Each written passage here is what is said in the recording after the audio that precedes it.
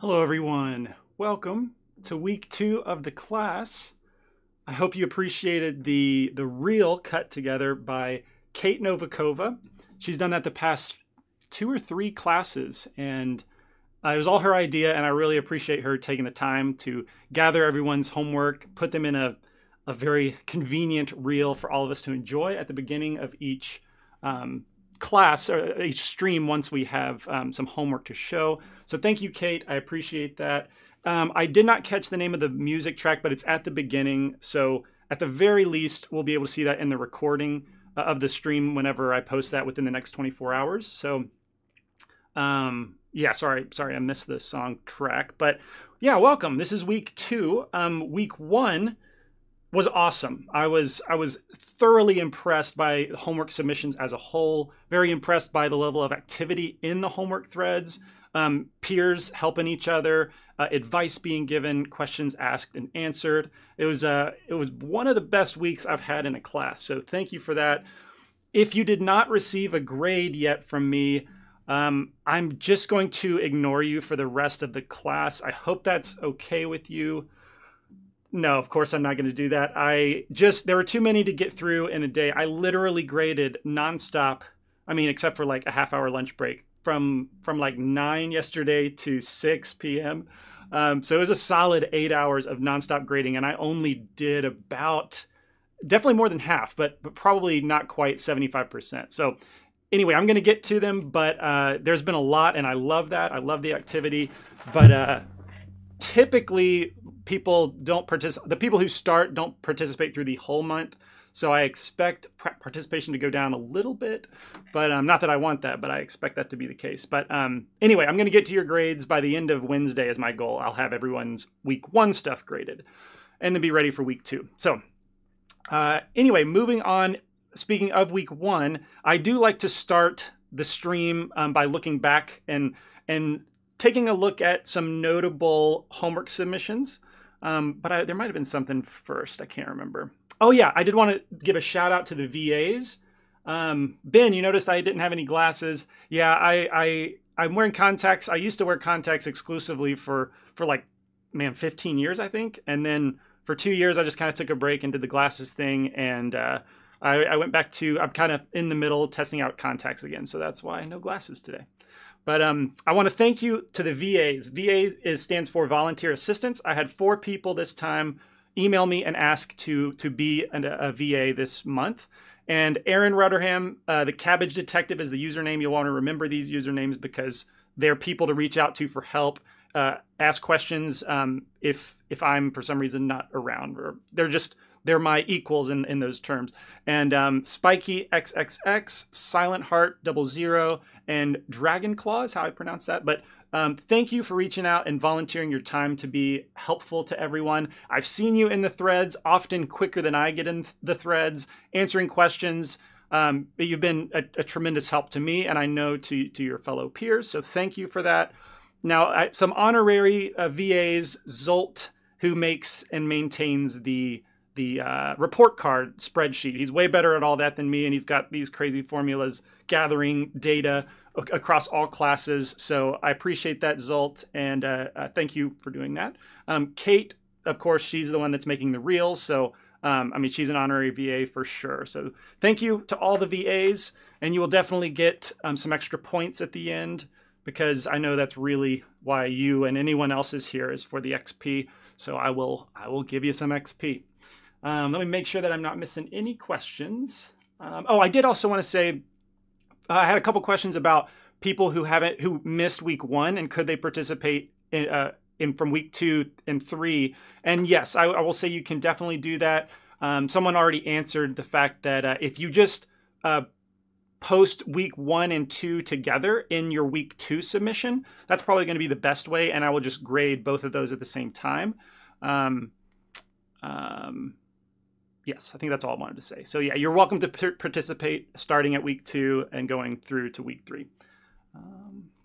Excellent. All right, so thank you, VAs. Now, I wanted to move on to some notable homework submissions. I used to call it my favorites, but I'll try and clarify this. Someone called me out for this approach, and they said they didn't think this was the best way to approach it by commending or shining a spotlight on my favorite submissions, and therefore by implication favorite artists. That is not my intention at all with this. Rather, to highlight notable homework submissions, my goal is for them to be teaching moments. Not even to really highlight the artists themselves, but to highlight the choices that they're making, how they are distinguishing themselves from everyone else, or how they're, at least, this is me too, this is just relative to me, what sticks out in my head when I was looking through all of them.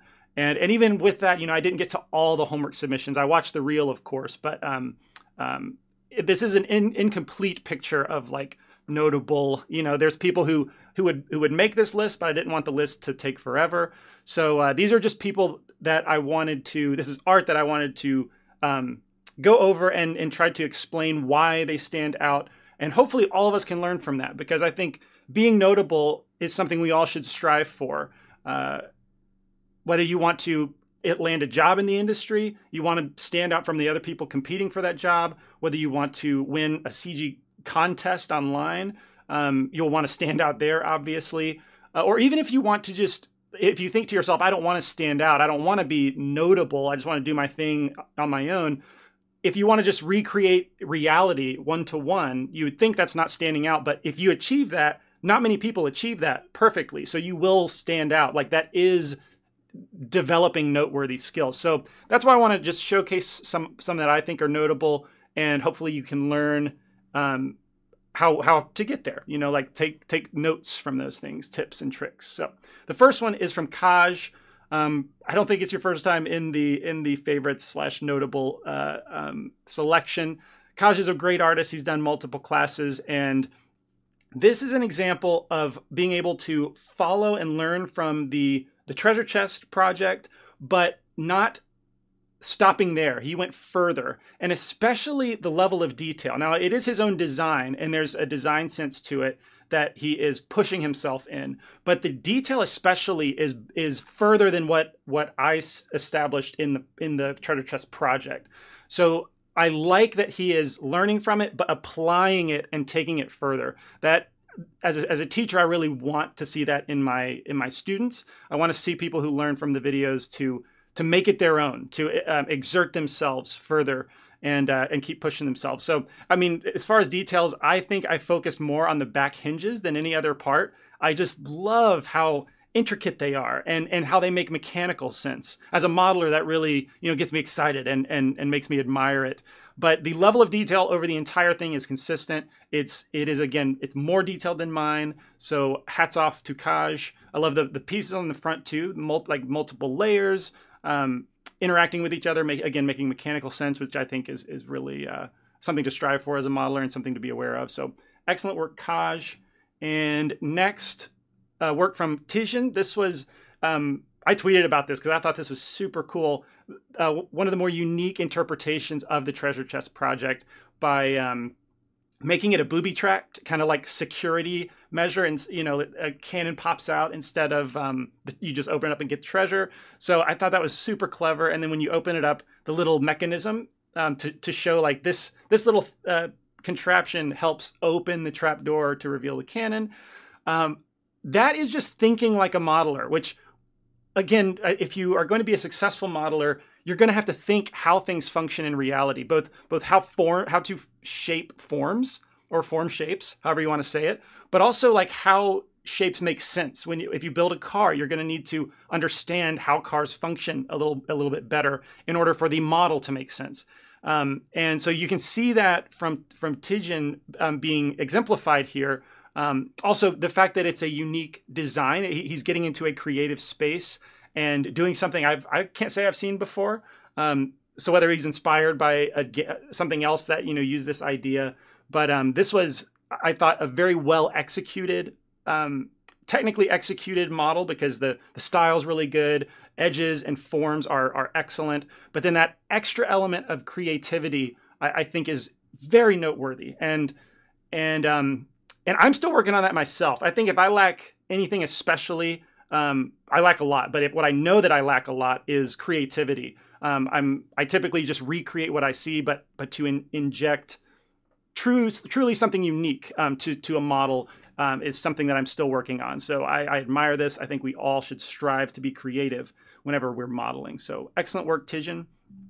And so a couple signs that I really liked from Dieter, I believe I'm pronouncing that, at least that's what Google Translate told me, Dieter and Clint. On the left, we've got a combination of being a sign, but also incorporating the barrel element. I really like that. That to me is an example of taking the road less traveled, I guess, or a more difficult road for the sake of learning.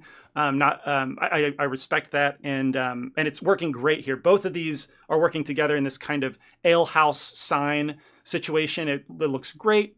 Wonderful technical execution. I like the combination a lot. And then on the right, we've got one of the more unique signs, which instead of using a wooden post, it's using like a little tree that is holding the signboard. I think that's really cool. I've not seen anything quite like that. Again, standing out, thinking outside the box. Whenever you're presented the box, you stick sort of within it, but like expand it too. I think that's a wonderful exercise in creativity. A question from Quite Nameless. How do you research for modeling? That would have been a great question for last week, especially, but for researching for modeling, I immerse myself in reference. Like I'm a broken record on that point. I really value reference. Creating things from my own head has always been difficult. It especially takes longer. But if I grab 20 to 30 reference images, it's going to be a much more enjoyable and fruitful modeling process. So when I think of a model I want to build, if it's a character, for example, I will scour examples from ArtStation and usually compile them in a collection on Pinterest. And I will reference, I mean, some of my collections have, hundreds of examples. But yeah, I immerse myself in reference.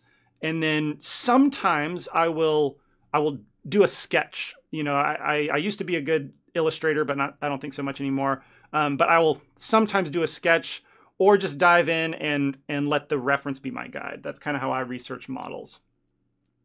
Did you also Google Translate my last name? Oh no, is it not? I've always called you Dominic, but I think you're suggesting that I've never pronounced it right. But no, I'll plug that in. Oh, correctly right away. Oh no, I didn't. I guess I guessed correctly on that one. So back to some notable homework submissions. And also, if I miss a question, we've got a pretty active chat. So if it goes by too quickly and I don't notice, if the VAs or if anyone, but especially if the VAs would note that and like remind me to answer the question, that would be great. But I think I just have one more notable homework submissions from Jack on the left and Spiky. Modeling, in this case, I think all, except for the sign, like modeling multiple things and then building it out into a complete scene. What I think is cool about this is, number one, it's harder work. You're taking more on, you're challenging yourself. Oh, I just lost my train of thought. Oh, but you're also, whenever you create a full scene, you're starting to dip your toe into storytelling, because you have to imagine, like, where would this make sense? And on the left, it's like this kind of tavern, something underground, stone wall sort of feeling to it. And you start to think elements, like, in order to fill that out correctly or in a way that makes sense, you've got to start thinking of storytelling elements. On the right from Spiky, it looks like the galley or the belly of like a ship. And you've got the barrel, and then you've taken what you've learned from the barrel, and I assume the treasure chest with the wooden planks. You've made crates from it. You've made a wooden floor. You've made this post in the middle to hold up, I guess, support the ship. Stairs. So that is examples to me of taking what you've learned and applying it in a different way. And that is, again, a huge reward for me as a teacher, and I think it's applying what you have learned. It's a true application of what you've learned.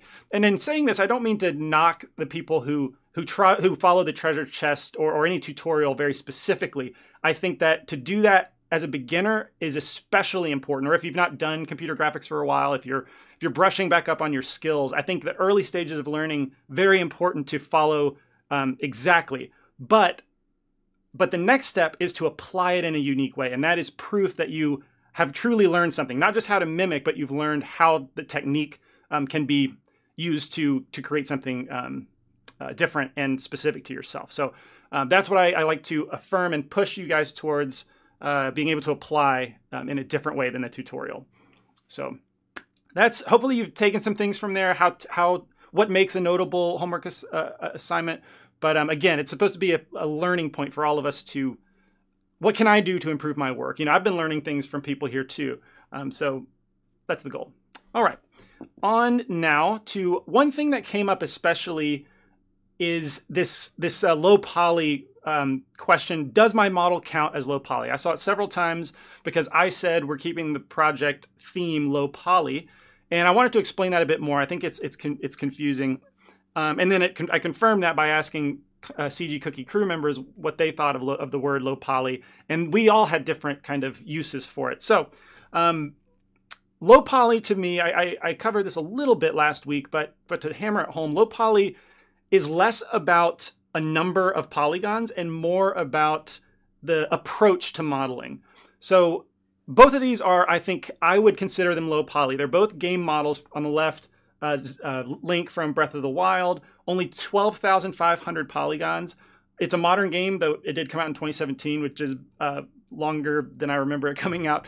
But then on the right, it's from the Last of Us game. And clearly the polygon counts, though I don't have the exact number on the right, the polygon counts are vastly different. But they're both games. They're both, I would consider them low poly. Now, Jonathan Williamson would call it real time, which I understand that term too and kind of use them interchangeably.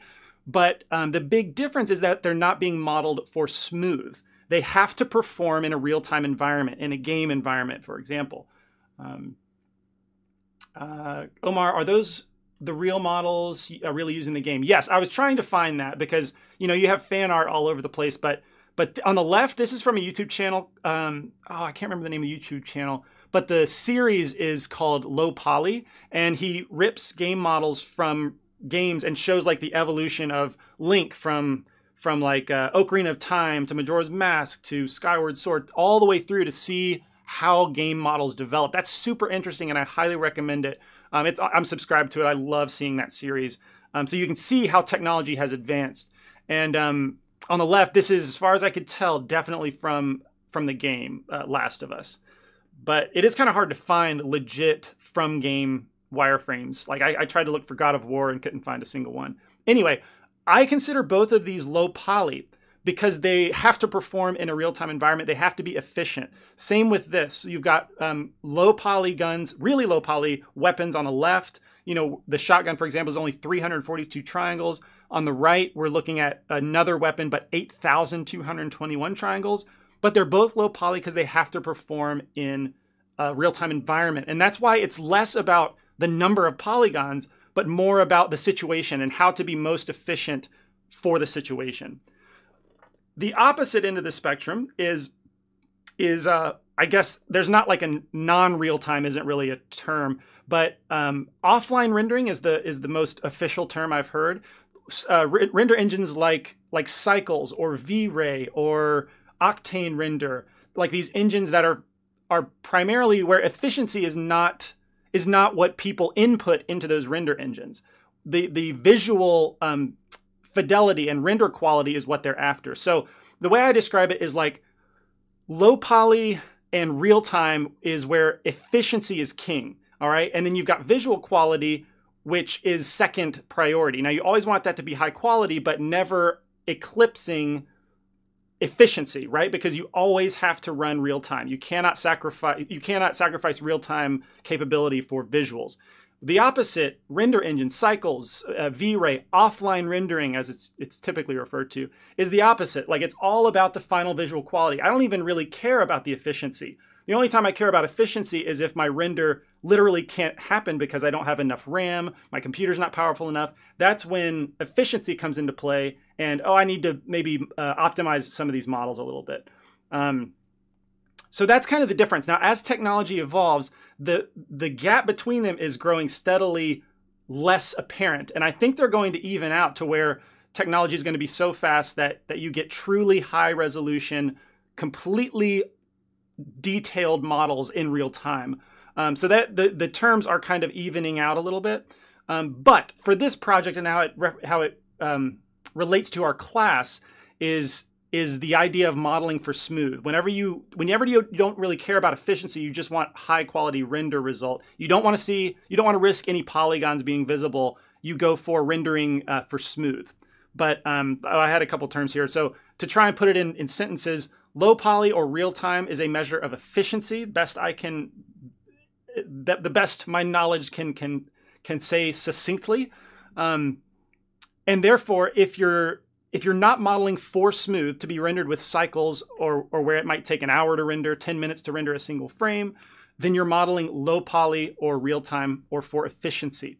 Now, to talk about smooth, this GIF is an example. So it starts low resolution, right? And then, actually, this is not the beginning of the GIF. Let me wait a minute. And this is the beginning. It's a low poly mesh, but it's not intended to be low poly. This is where it's smooth. It's intended to be perfectly smooth around the edges. This is the low poly mesh, and then this is the high poly mesh. So that's where I come from. I always have modeled things for smooth, to use a subsurf modifier to where all of these silhouettes are perfectly smooth. You never see faceting. And so I don't care about render time, really. It's like if it takes 10 minutes, it takes 10 minutes. That's what high quality visuals require.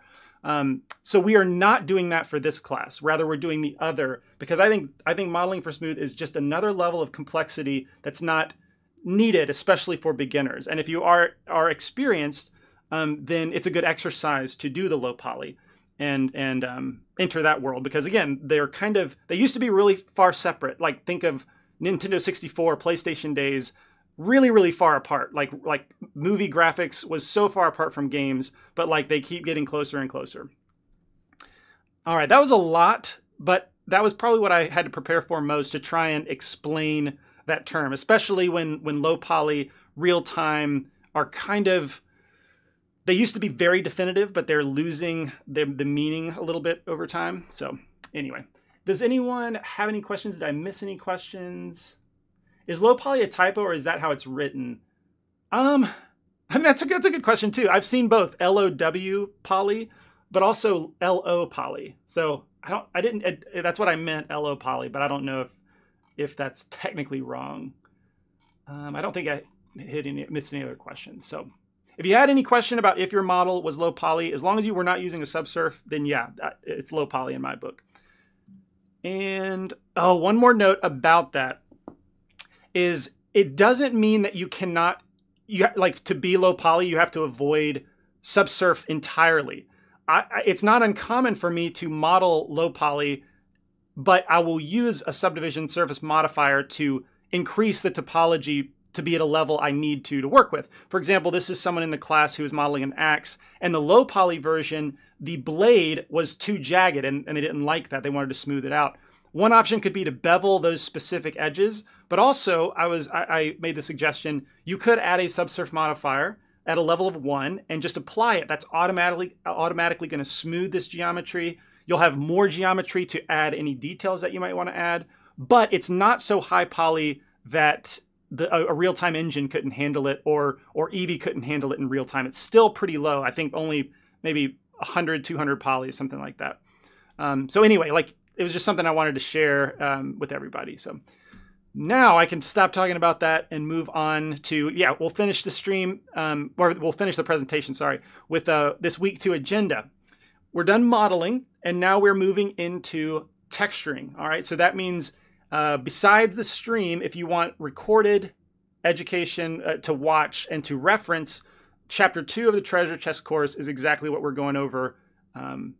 I think, it's exactly what we're going over this week. So we're just texture painting, laying out UVs, and the homework is therefore to use the model that you modeled in week 1 to lay out the UVs, paint and color, paint a color texture specifically, and you'll see what I mean by the end of this stream. Question: how do you slide a vertex along an edge? Okay, yeah, sure, I can show you that real quick.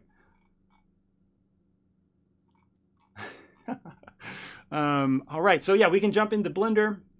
Thankfully, a shorter presentation today. But so we're going to start with the sword model that I worked on last week. Pick it up with the texture painting process. I typically make the room warm when I stream, so I'm going to turn on my fan real quick.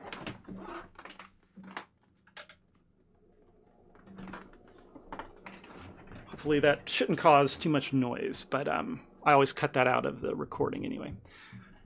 All right, so yeah, someone asked about edge sliding. So when we tab into edit mode, you can, that's what you asked about. How do you slide a vertex along an edge? Just select any vertex and then hitting G twice will slide in a direction that your mouse is pointing. All right, so if you move the mouse left, it'll slide to the leftmost edge, up, right, and so on.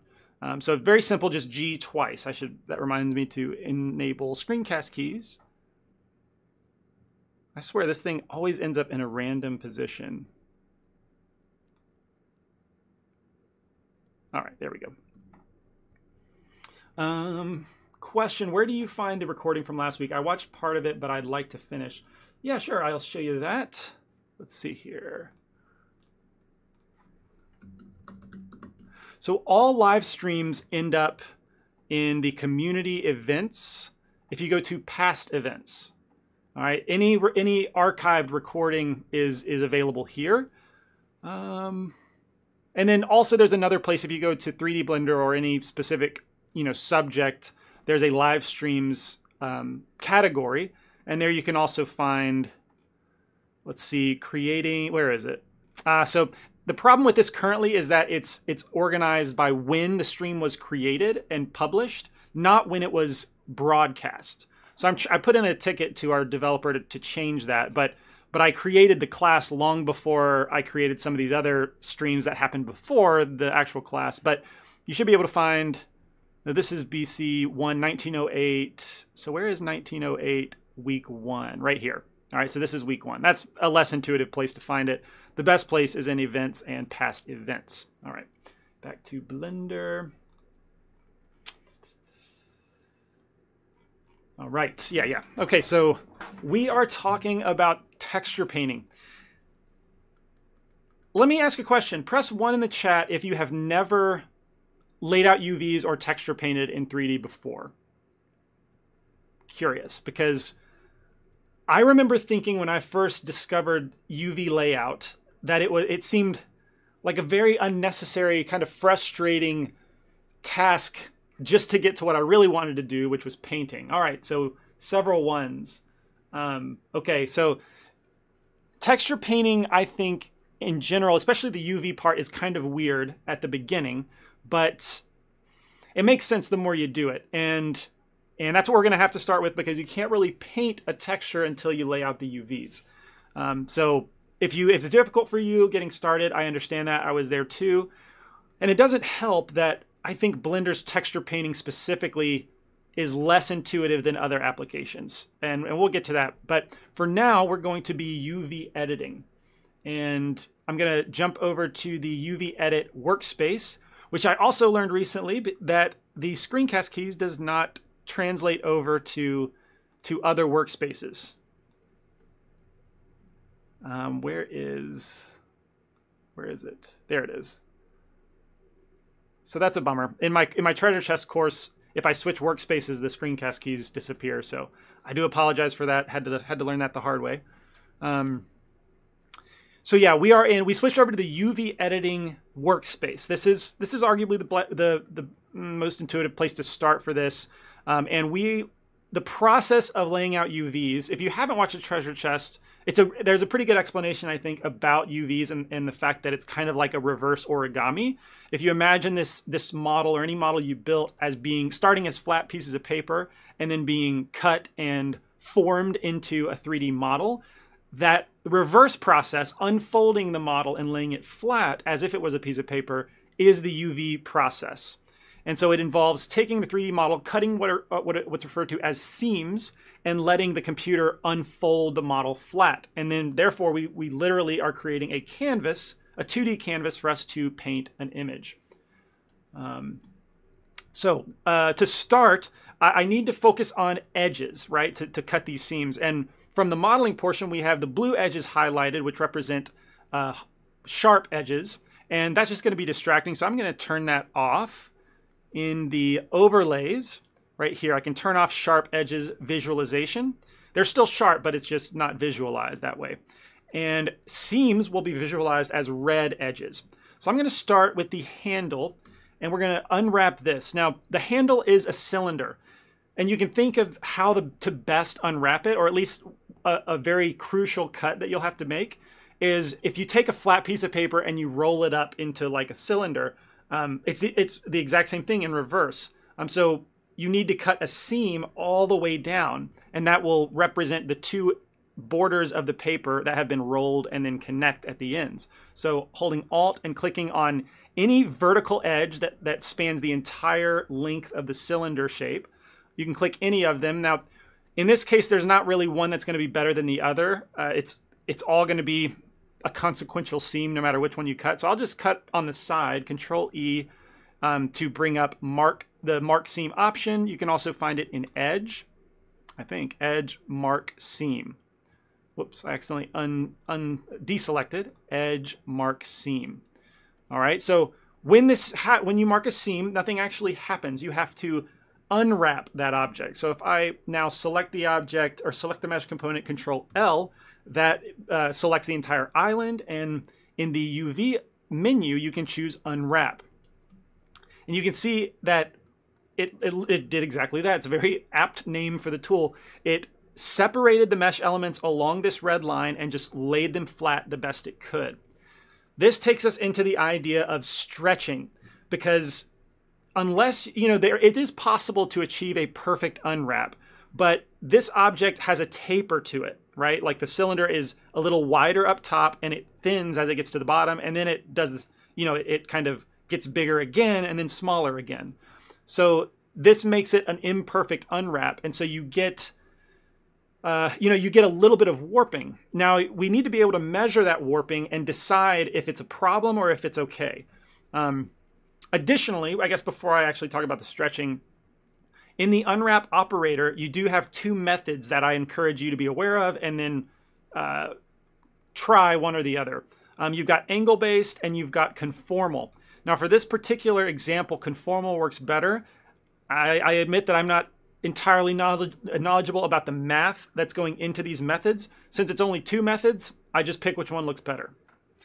So conformal looks better in this situation because it's more symmetrical. So it seems to obey the symmetry that's present in the model. A question from Concrescence: how do you disconnect discrete parts of the object, i.e. the handle, from the blade? So when I built the model, how do I do that? It's a good question.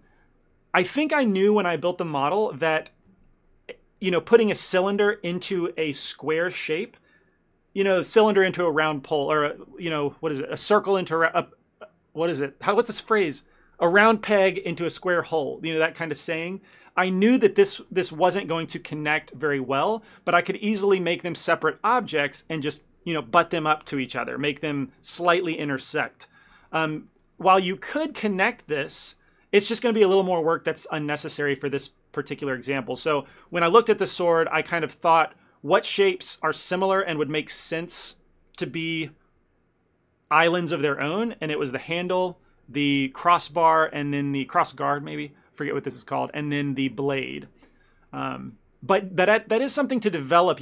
I kind of think learning from experience is the best teacher there, because I learned after a while that, hey, I just don't need to take the time to connect this specifically, so I don't need to. You kind of identify parts of the model. Yeah, it's definitely part of the skill of modeling. You will definitely develop that over time. Unless you were asking specifically, maybe that wasn't answering your question at all. How do you disconnect discrete parts of the object? Yeah, the Y key. Sorry, if you were just asking for the hotkey, sorry for the long explanation. All right, so going back to the cylinder and unwrapping this. So I like the conformal method better. It gives me a more symmetrical unwrap. But to visualize the stretching, we need to go to the In panel inside the UV editor. I'm going to hit the In panel and then choose the View In hotkey, and then choose the View tab. And then sort of tucked away pretty discreetly is the Overlays option. If we roll that out, you see the stretching option. So let's turn that on. And you'll start to see color on your UV islands. And the color spectrum, blue represents perfectly unwrapped UVs, and red represents very stretched UVs. And then the rainbow spectrum in between, teal to blue, or, I'm sorry, teal to green to yellow means the stretching is getting more apparent. And then to orange to red, it means the stretching is getting worse and worse. So you want to land on blue. And right, so there's also two different types of stretching to visualize. The default is angle. And personally, I rarely use angle, if ever, because it almost always looks perfect. You could see this and think, oh, the unwrap is perfect. I can just stop. But really, if the more useful visualization is area stretching. If we click on that, we see the wide spectrum, including orange being the most part. This is a little misleading initially because the stretching depends on scale of the UV islands. So if I'm going to invert my selection, and then just for demonstration's sake, I'm going to go to UV, Smart UV Project. Okay, this is going to lay out auto UVs, which are rarely ideal, but it's going to give me the UVs in our UV editor.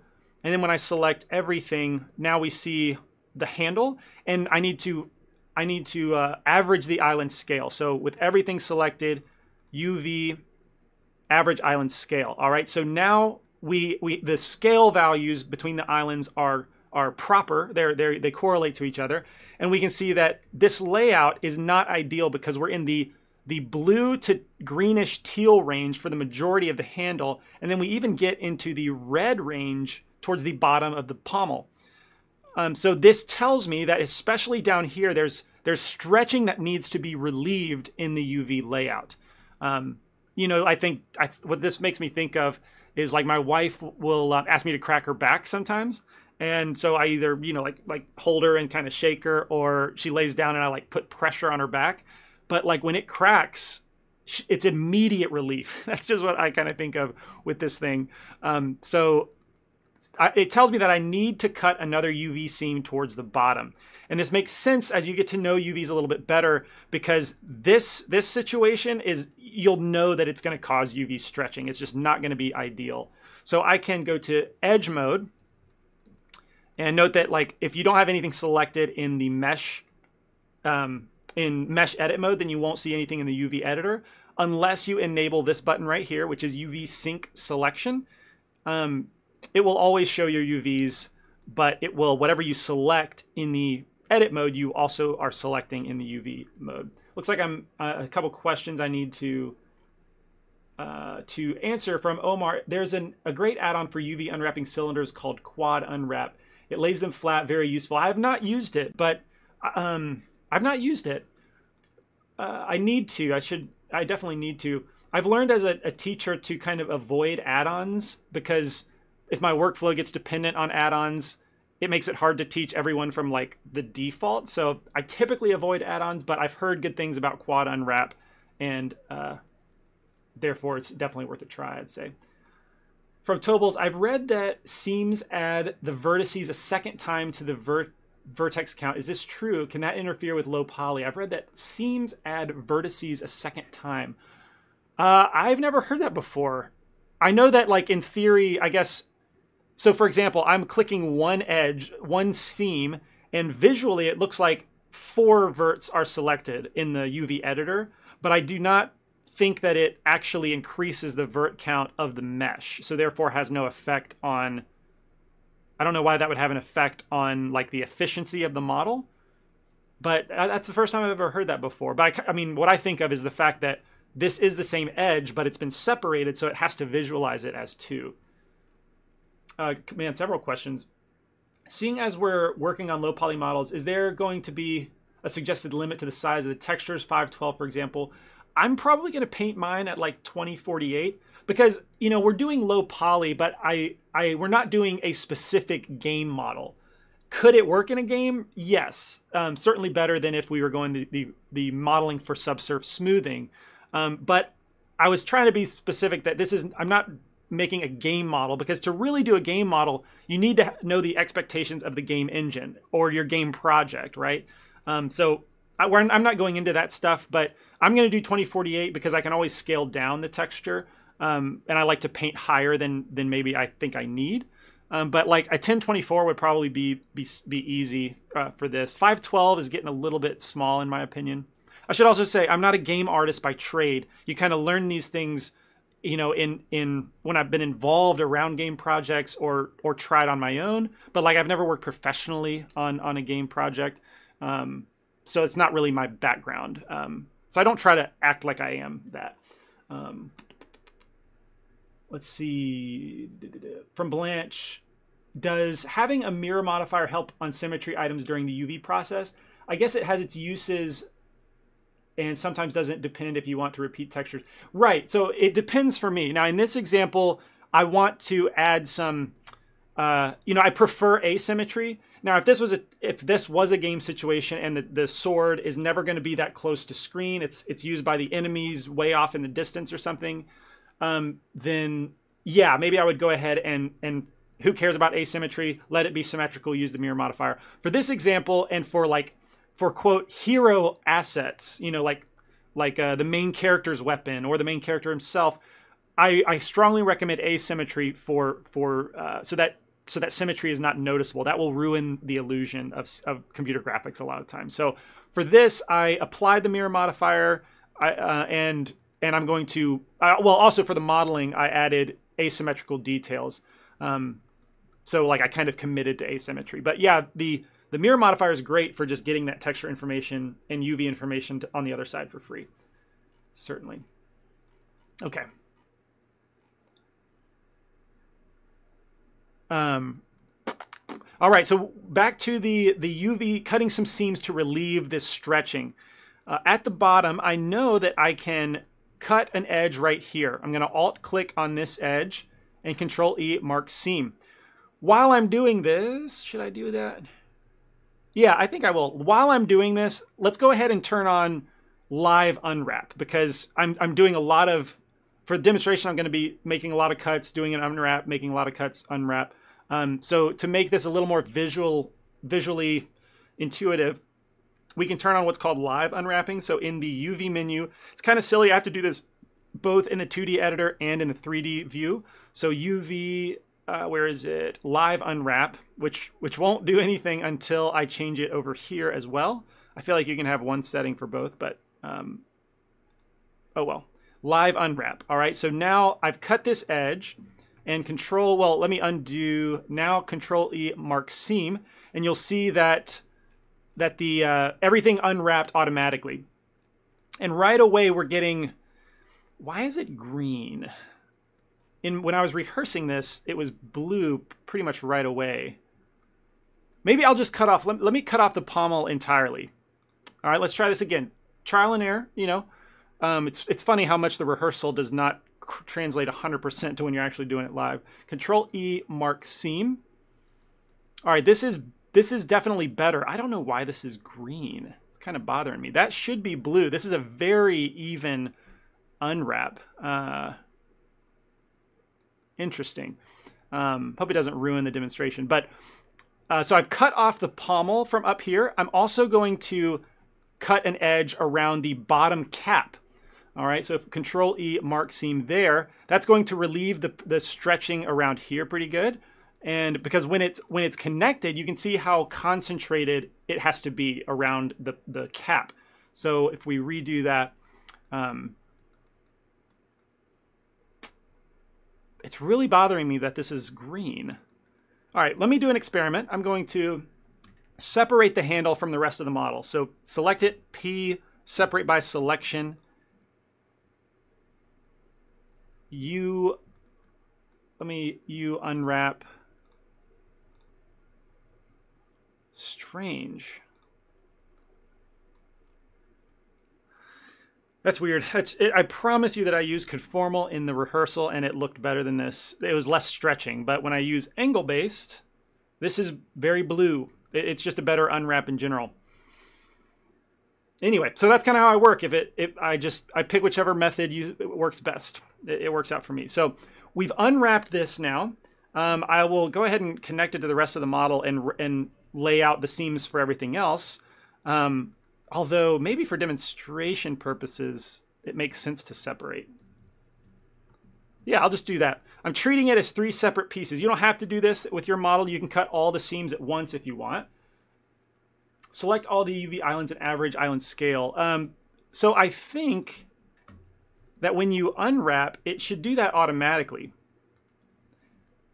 Let me try UV average island scale. Apparently not. Whoops. You unwrap. Let me go back to conformal. Average island scale. Yeah, for some reason, the conformal is just not, it's stretching too much. I don't know why. Anyway, for the sake of demonstration, I think I will do these individually. So let's move on to the crossbar. All right, this is essentially a box shape. If you really think about it, it's primarily a box that's just shaped slightly differently. And boxes are quite easy to unwrap. So if you imagine having a cardboard box that you get from Amazon or some shipment or something, you can, if you want to lay that flat to fit in the trash can and take up less space, you can take a razor blade and cut along the edges, and then it will lay flat. Or if you can also keep it together as one piece. You don't have to cut all the edges, but only certain edges, so that it all lays flat, but it's all still connected. From Greg, if the area you are modeling is really small and the viewer won't notice any small details, is it worth trying to get these stretching optimized? Great point, Greg. Thank you for bringing that up. No, you can definitely prioritize what the important areas of the model are. So if we go back to the handle, you know, this pommel, for example, is not like a focal point of the sword. So the fact that there's a little bit of green and teal is okay, right? Like, I'm fine with it stretching a little bit because it's not going to matter. It's on a small part of the model. So in that way, you can prioritize where your seams are most important, where to focus more of your time in the layout. And so for this crossguard, for example, this will bring up an opportunity to talk about whether or not you should prioritize seams here. But let me answer this question from Matthew. Do you recommend not having any modifiers on the model before UV unwrapping? I think my split edge modifier is creating extra or duplicate island faces. Yeah, I do find that whenever you're using modifiers, going into the UV portion of your workflow can just become more complex by having those extra modifiers. It's not that you can't do it, but I think you need to be very familiar with how Blender works and how modifiers work. So for beginners, I definitely do not recommend. Oh, Matthew, I know you're not a beginner, but if you're gonna use modifiers, you just got to be aware that things can happen exactly how you described. Like, something seems to be going on, it must be because of my modifiers. So yeah, I think now that I'm thinking back to my workflow, the rule is definitely that I collapse the modifiers for the most part.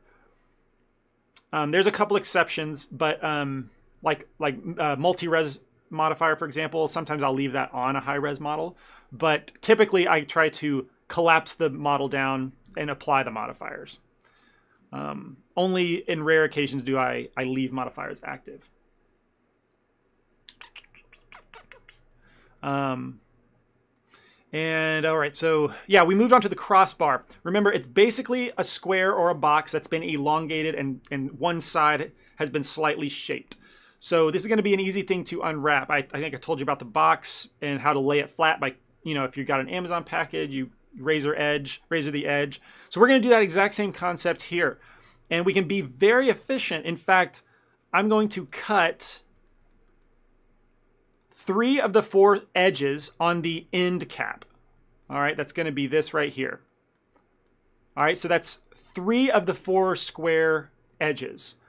All right, that if you can imagine that this is a razor blade that cut those edges, that flap will now fold out. Okay, for you, maybe it looks, I'm trying to see in the camera. If it's like flat like this, it's going to fold out like that.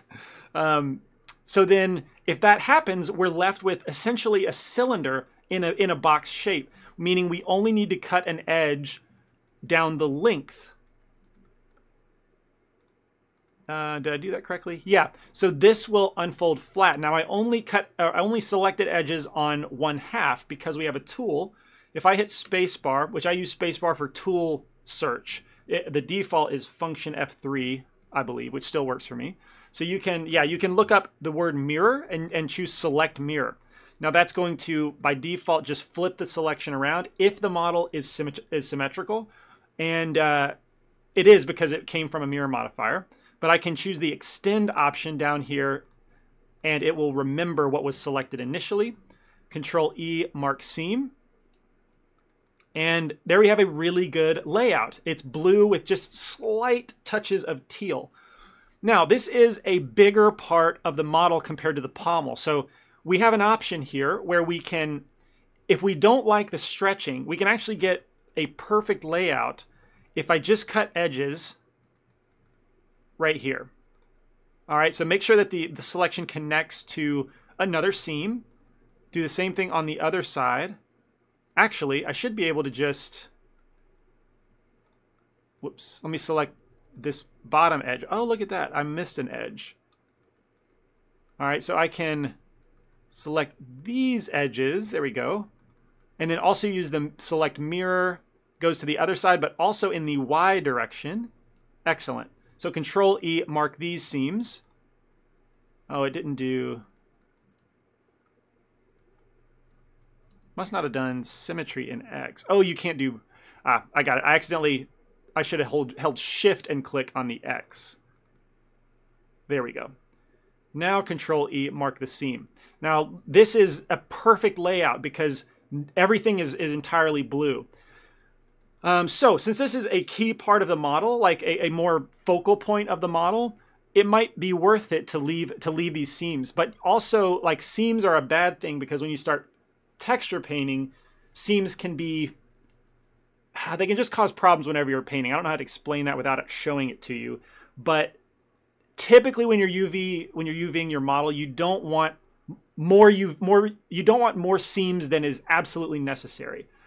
So oftentimes, if I might choose to not cut those seams and leave it connected like this because it's less seams to cause problems in the texture. But for this example, I think I will leave the seams because I like that that's a perfect layout. And we'll move on to the blade. Now this is going to be extremely simple to lay out because it's not much more than a flat object with two sides. So we just need to cut a seam down the entire edge of the blade. So to do this, make sure that I have the bottom of the blade selected and I'm just holding Control.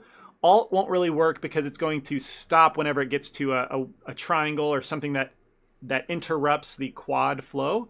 I mean, it worked there, but mostly I'm just going to hold Control and click around the edge till I get to the other end. There we go. Control E, mark seam. Very, very easy to lay out this particular object. Now, you can definitely do this with the mesh entirely combined. You do not have to separate it. I think it helped for the demonstration purpose.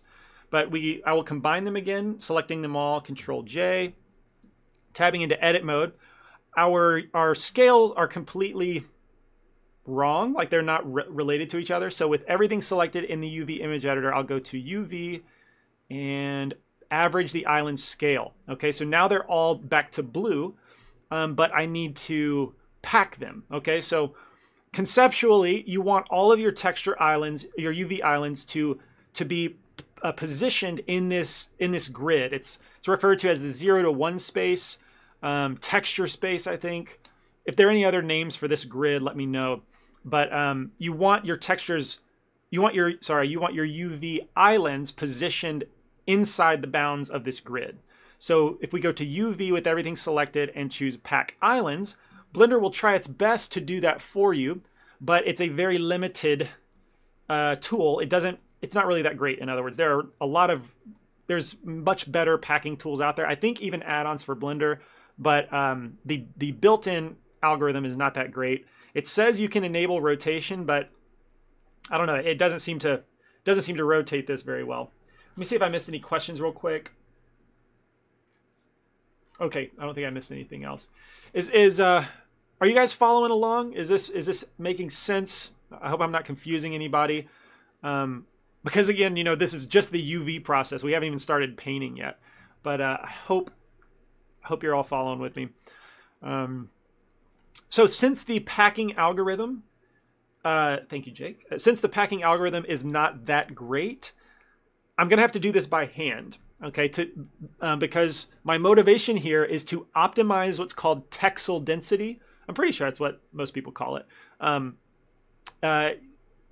Because we're going to create an image texture out of this 0 to 1 space that's going to fit over top of our model, our UVs.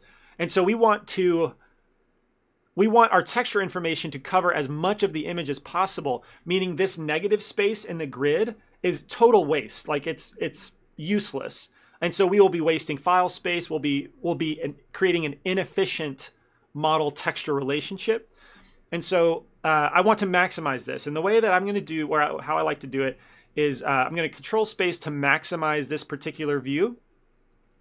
Control L to, oh, that's right. Control L does not work with this enabled.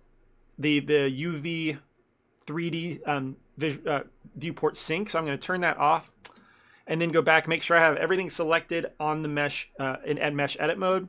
Go back to this, and what I'm going to do is select the blade. This is the longest, thinnest portion of the UV, and I'm going to rotate 90 degrees and put this alongside the other one. All right, just like this. Now I'm going to take both of them, and I know that the optimal position for a long, thin shape like this is from corner to corner. You know, it's like the way you measure a screen, a display on your phone or a TV, you go from corner to corner. So I'm going to rotate this about 45 degrees, and you can see just how much room I can expand. So I'm going to select everything because I want to maintain scale relationship and scale this up with the S key, move it into position. I want the UV islands to just fit within the border of the grid space, right? So this looks pretty good. And now I'm just going to move the handle, place it over here. I'm going to put the related pieces of the handle, so the pommel and that little circle cap that we cut off, I'm going to move them over here too. Now, for this particular model, it's very long and thin, and so it's, you know, we're going to have some wasted space. Oh, the keys are not shown. Thank you. Oh, the screencast keys doesn't even work in the UV editor. It's not showing up here. It is, okay, I guess the screencast keys only works in the 3D editor? Has it always been this limited? I didn't know that. So I guess I need to come up with another solution for showing hotkeys. If anyone has any suggestions on that, let me know, because I've always used that screencast keys, and apparently that's not the ideal solution. All right, and that only leaves the cross guard. Okay, so I was saying that since this is a very long, thin model, it's not going to be, you know, we're going to have wasted space, but at least I've limited the wasted space as optimally as possible. I guess you could maybe you could start to cut up the blade a bit so that you don't have one long, really thin object, but I don't think that's really necessary in this case. Save, thank you. File, save as, sword number 3. Save police, thank you. Best UV representation. Omar, I'm going to check this out because I'm always on the lookout for how to better explain UVs. Yeah, this is a great explanation. I wish I had shown this at the beginning. Great explanation of how, like on the left, this is a texture, a UV'd version of your model, and then this wrapper is applied to the 3D model. Nice job, Omar. Very good example. Where were we? And so yeah, I was saying that for the sword, this is going to be fine for our purposes. It could be more optimal, but again, it can be fine for this. Question from Matthew: would you be able to show us an example of a poorly unwrapped texture model? Yes. I mean, I don't know if I don't mean to be kind of silly about this, but a smart UV project. This could be a lot worse. But what I do not like about the smart UV project is that for the blade, it does fine. But for the cross guard, it does pretty good too. But for all these little pieces, I don't like it when my UVs, I can't make a visual connection to my UVs in the 3D model. So if I undo this, like I know that these two objects are the blade, or these two islands are the blade, and this is the cross guard, this is the handle. I've kind of organized my UV layout to be intuitive to me as the artist. Especially when you get to more complex objects, like a character with clothing. I can't stand when I like have the head island in the upper left, but then the ear is like off in the bottom right corner among all the clothes. I just like to visually organize. I'm talking preference here. It's not a requirement. You really could get along fine using the UV project. Like this will work in a pinch, and when I'm working quick and dirty, I'll use it. But that's not a great layout. Even worse is if I apply a cylinder projection. Obviously, this is really, really bad. You've got overlapping UVs, very stretched UVs. I mean, you can just go through the list here. Spherical projection, awful. Yeah, so maybe that's not really answering your question. I mean, yeah, along the way, even before I laid all these out, let me save real quick in case I have to jump back here. But before I laid everything out by hand, I'm not going to get there. Whenever the swords were left and right perpendicular and there was all that wasted space, like that's just an example of a bad layout. You don't want that much empty space. But I don't have an example off the top of my head for, I've never actually done that. Look for a model with a bad set of UVs. I'm sure one of my first models would be a great example. Let's go back.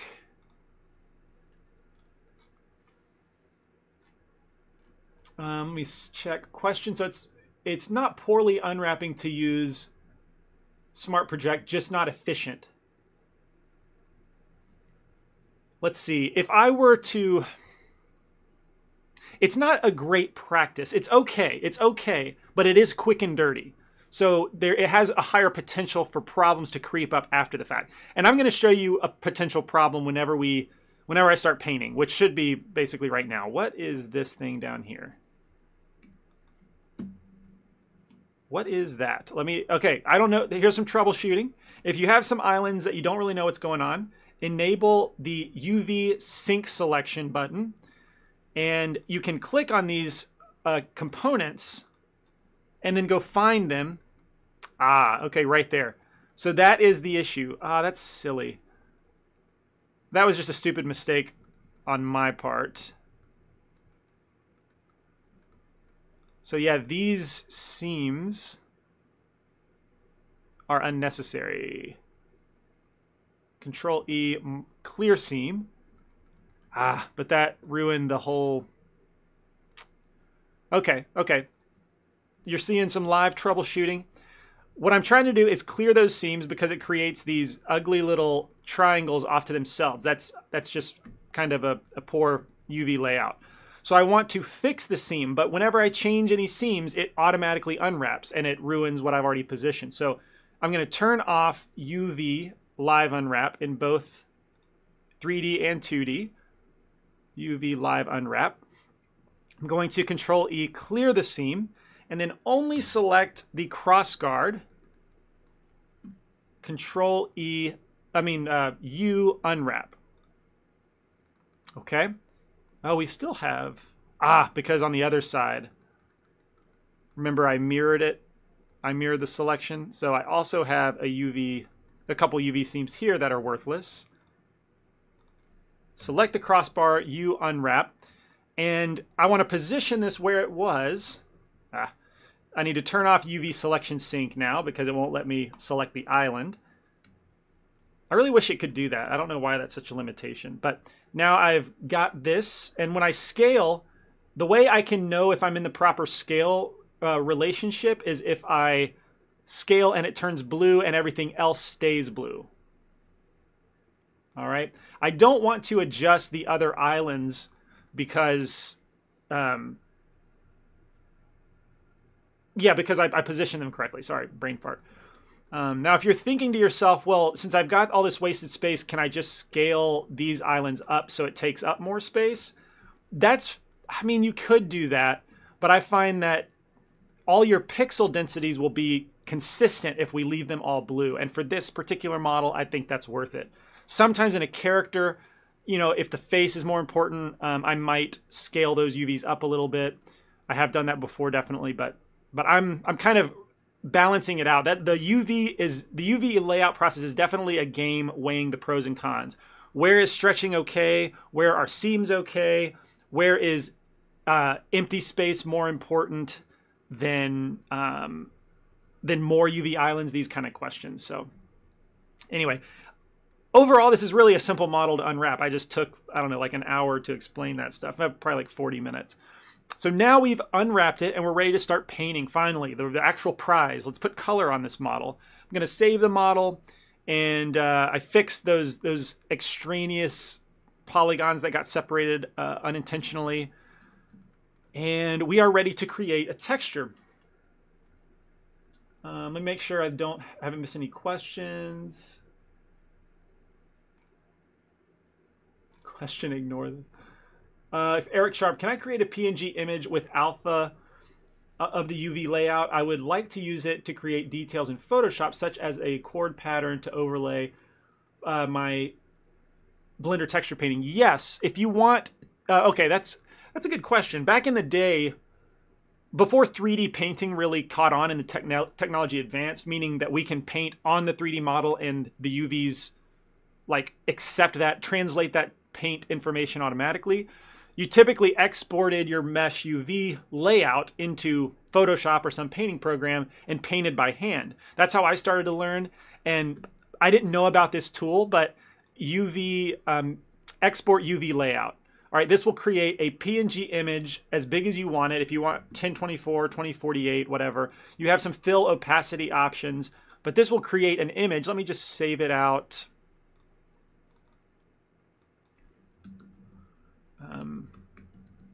So just in case I need it. I usually call it UV snapshot, but anyway, export the UV layout. And then if I open this, and I think I should be able to open it here.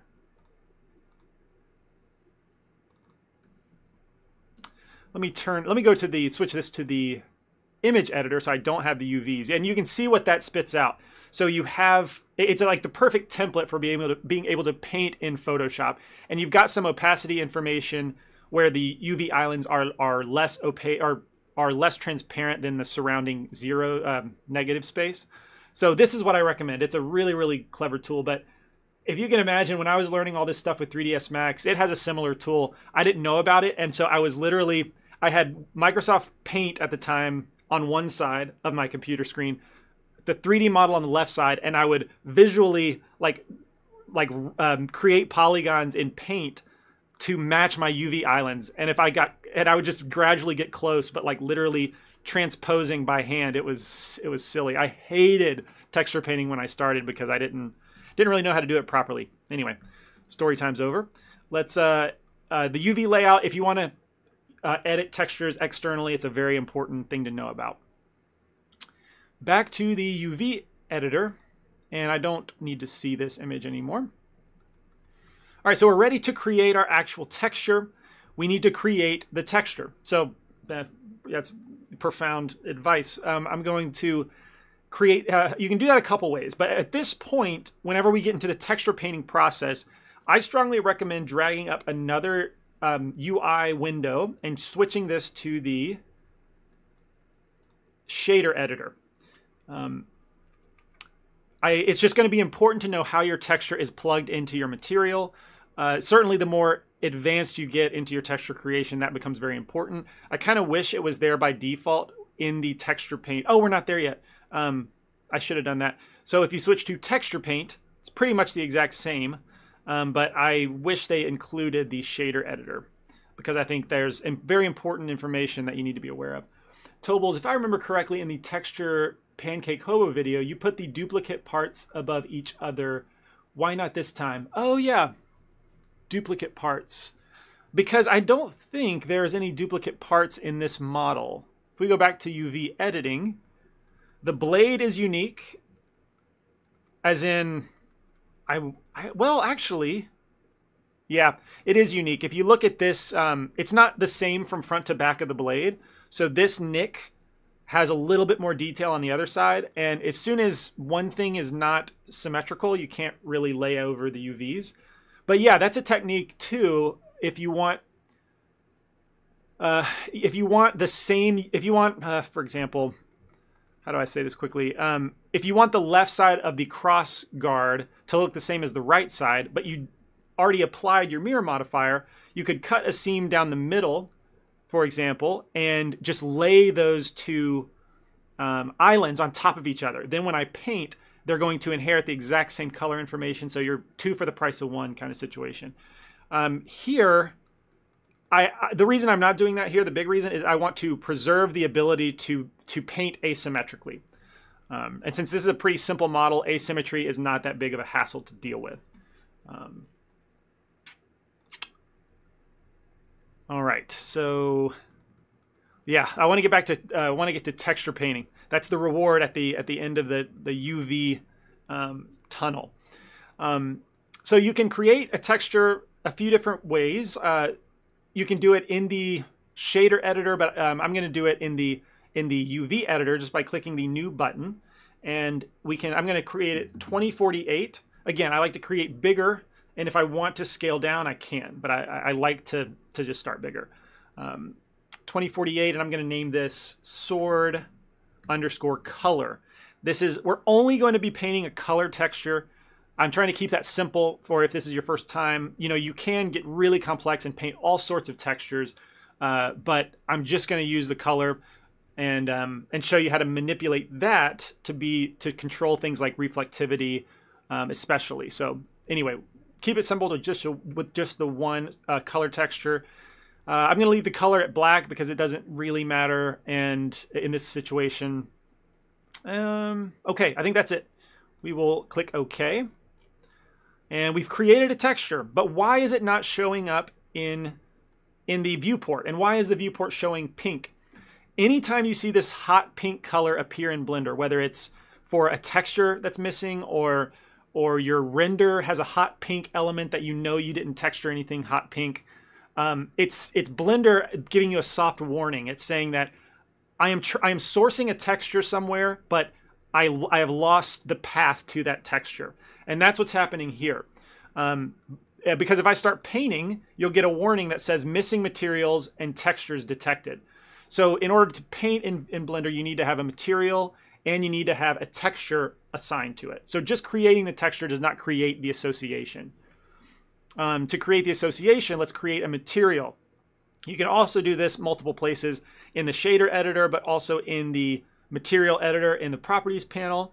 You can create new. I'm going to call this sword. Just sword for now. It'll start as one material, but eventually I'll have multiple.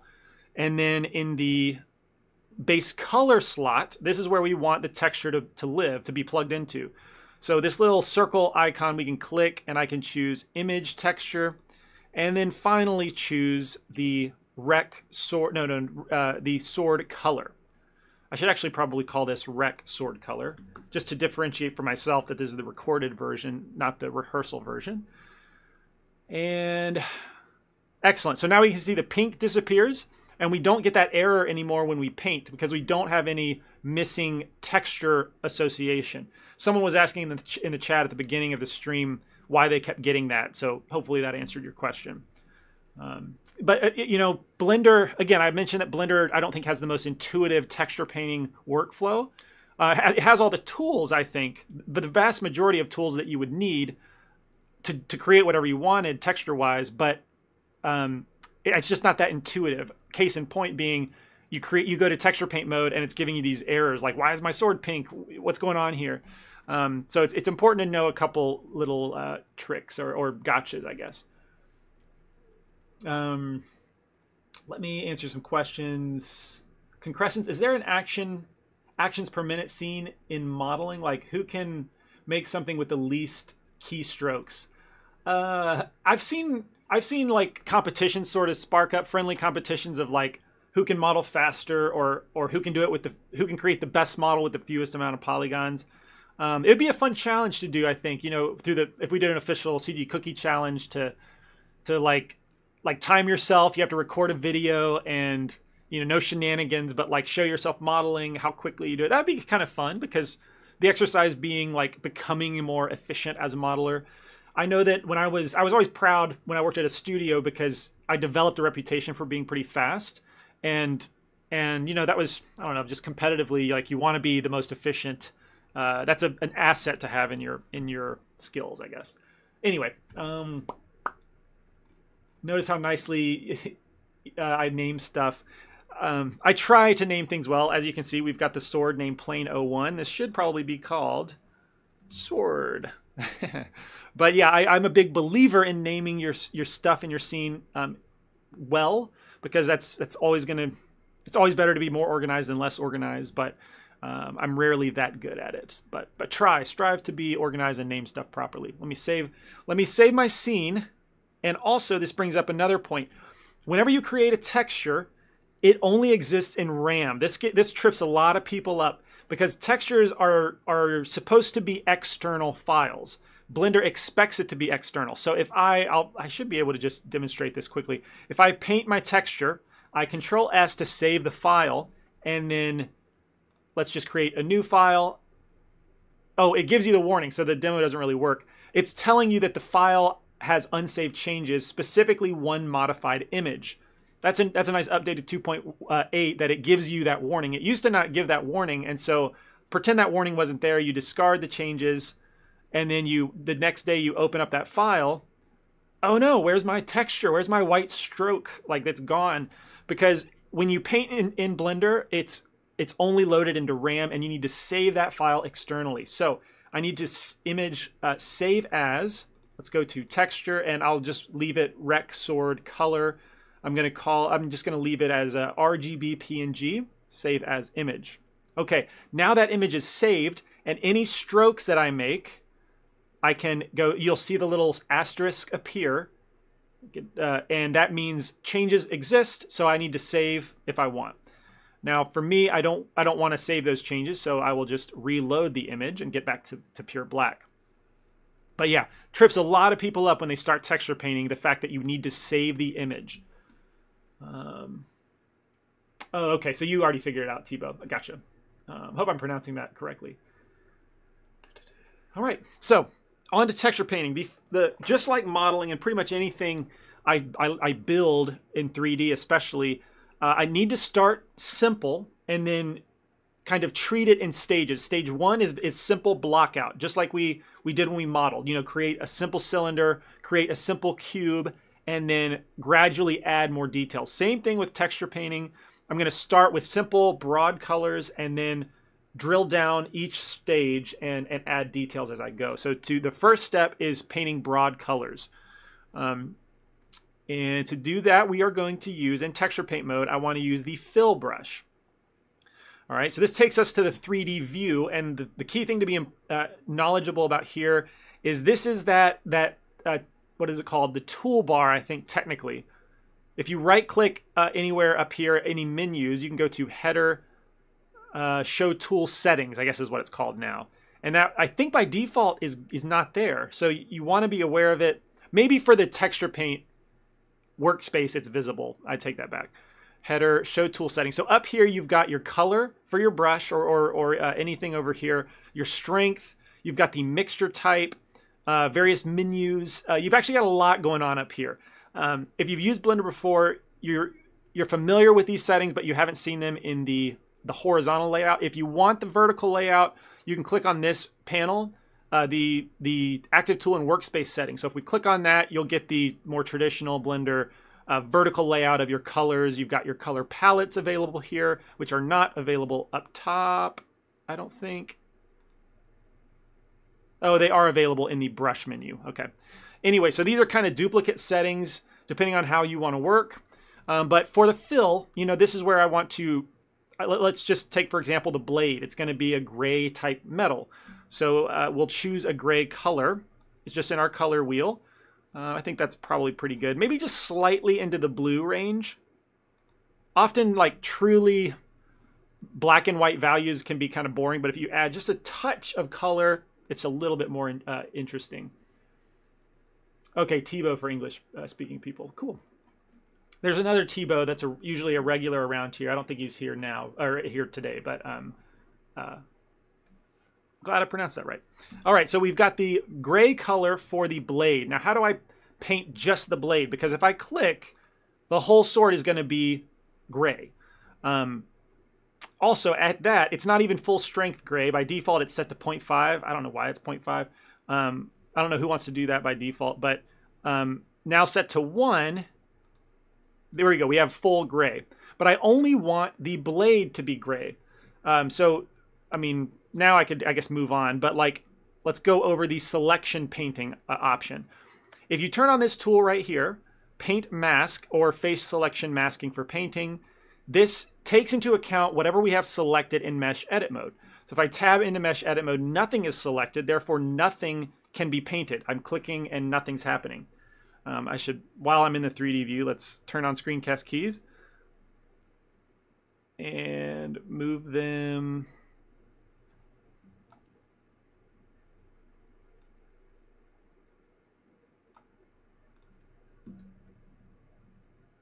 Where are screencast keys? There they are. Okay.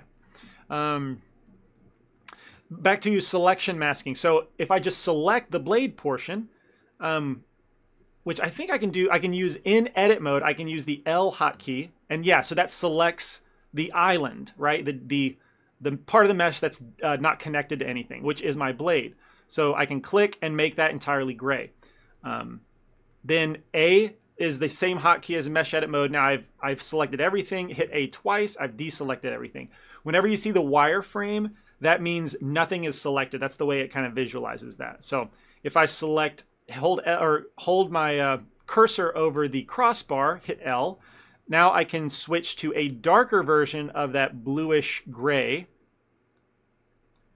That's going to be the color of the middle crossbar. By the way, where am I getting these colors from? It might make sense to pull out another a UI element, and then I'll grab the image, switch to the image editor, and grab the image of the sword I've already created. You know me, big fan of reference. All right, so sword beauty. All right, so this is where I'm getting. I see my UVs and I don't want to see the UVs. Let's see, view, display texture UVs. Let's turn that off. There we go. So yeah, I'm looking at the sword. The kind of color spectrum is it's a darker, slightly bluish gray for the pommel, the rings, and the crossguard. Then the blade has its own lighter color gray. And then inside the channel in the middle, that is a slightly darker gray. So that's kind of the color spectrum I'm working with. We'll leave that open so we can see what's going on there.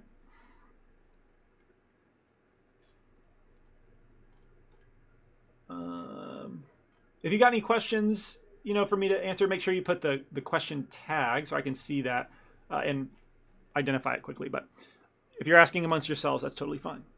All right, so back to coloring these. If I go to, I need to color, well, let's just select the whole handle right now, L.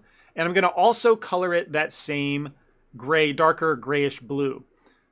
All right, so we filled that. But now the remaining thing is, I guess there's a couple things.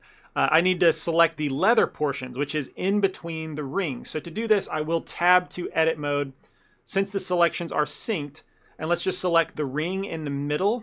All right, these are going to be my leather portions.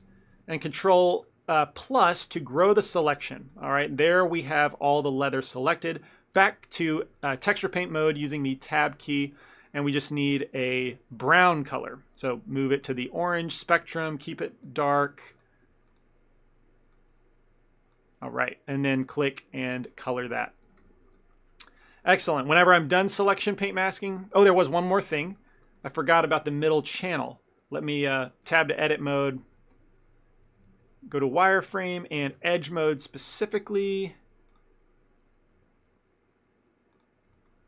I'm going to control click for this edge in the middle, then control space to grow my selection. And I think this is exactly what I want. Yes, perfect. All right, now back to texture paint mode. I want the light gray, okay? The light gray color. Yeah, so I need to color pick that. This is actually not as intuitive as one would maybe hope, but I want to select this color right here. To do that, I can do it in the UV editor, because you can see that we've got the same paint settings up at the top. So I can click that brown and then click the what do you call it? The color picker. All right, now I can select that gray, and I just need to alter it to be just slightly darker. All right, then click on the model, and I've colored in that information.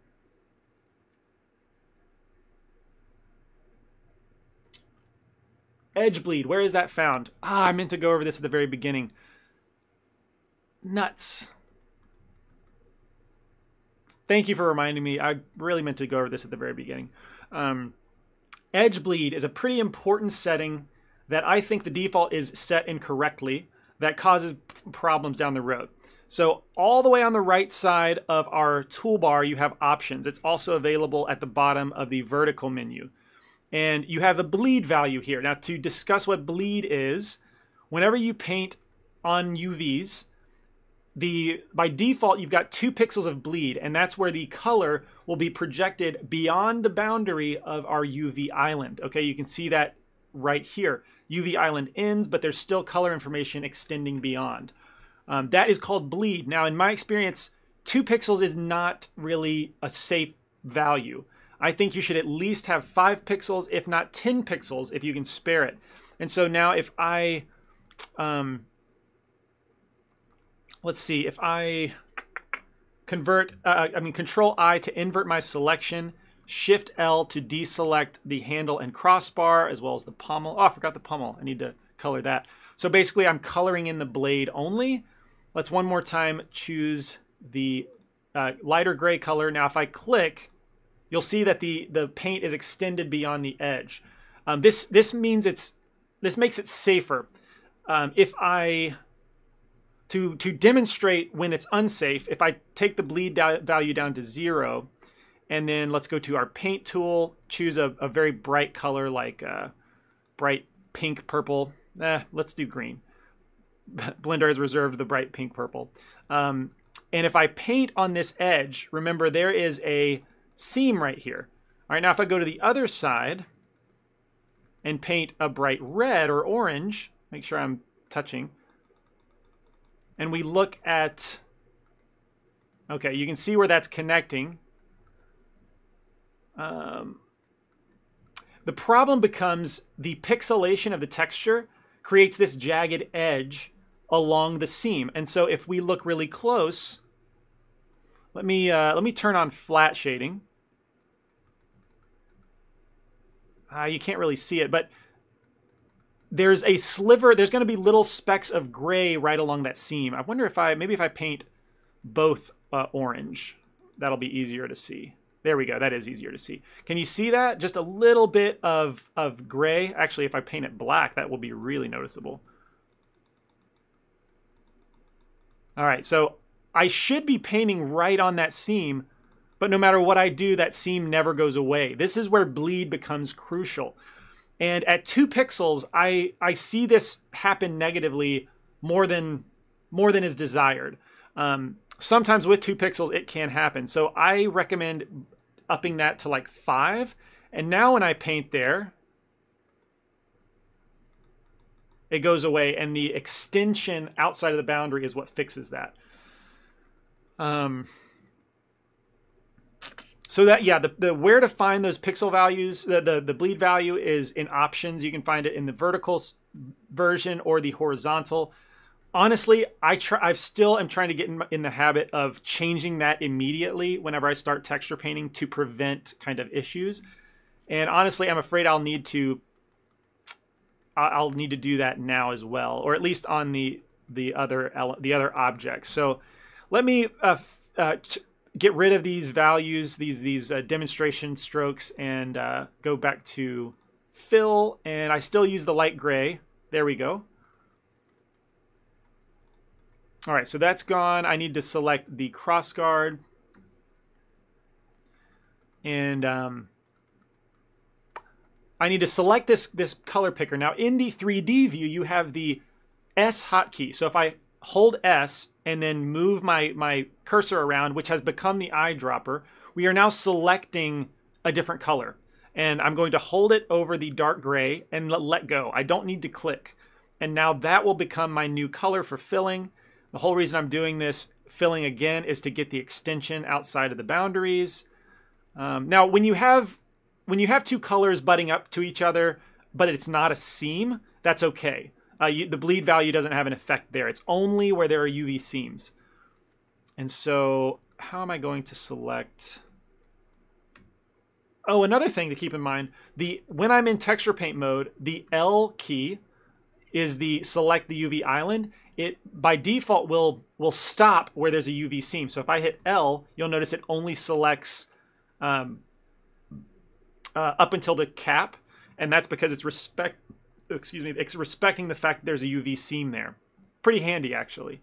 So let me grow the selection. Okay, grow selection does not work in texture paint mode. So let's go back to edit mode, hitting the tab key and then control space to grow the selection. All I'm doing here is, whoops, switch to face select. This is not the most efficient way to make this selection, but I'm just going to do it.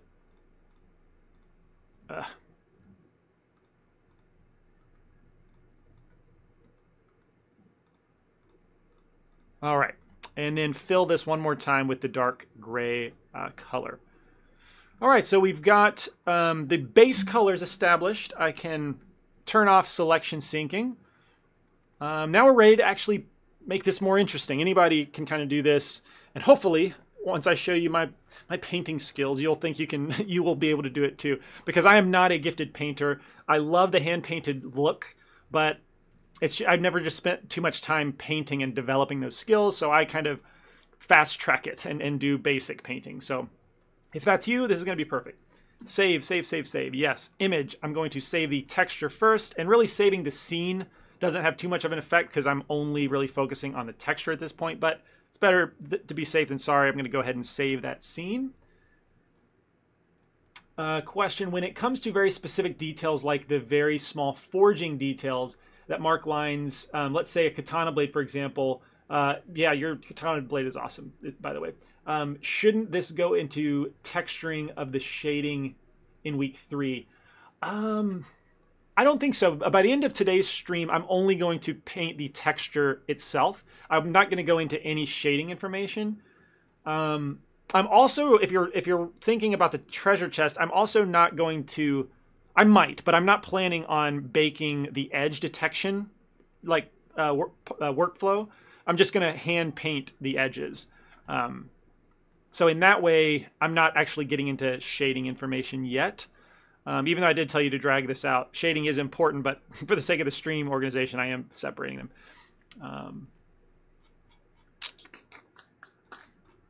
Edge bleed. Okay, so I'm ready to start painting. I'm going to switch over to my tablet.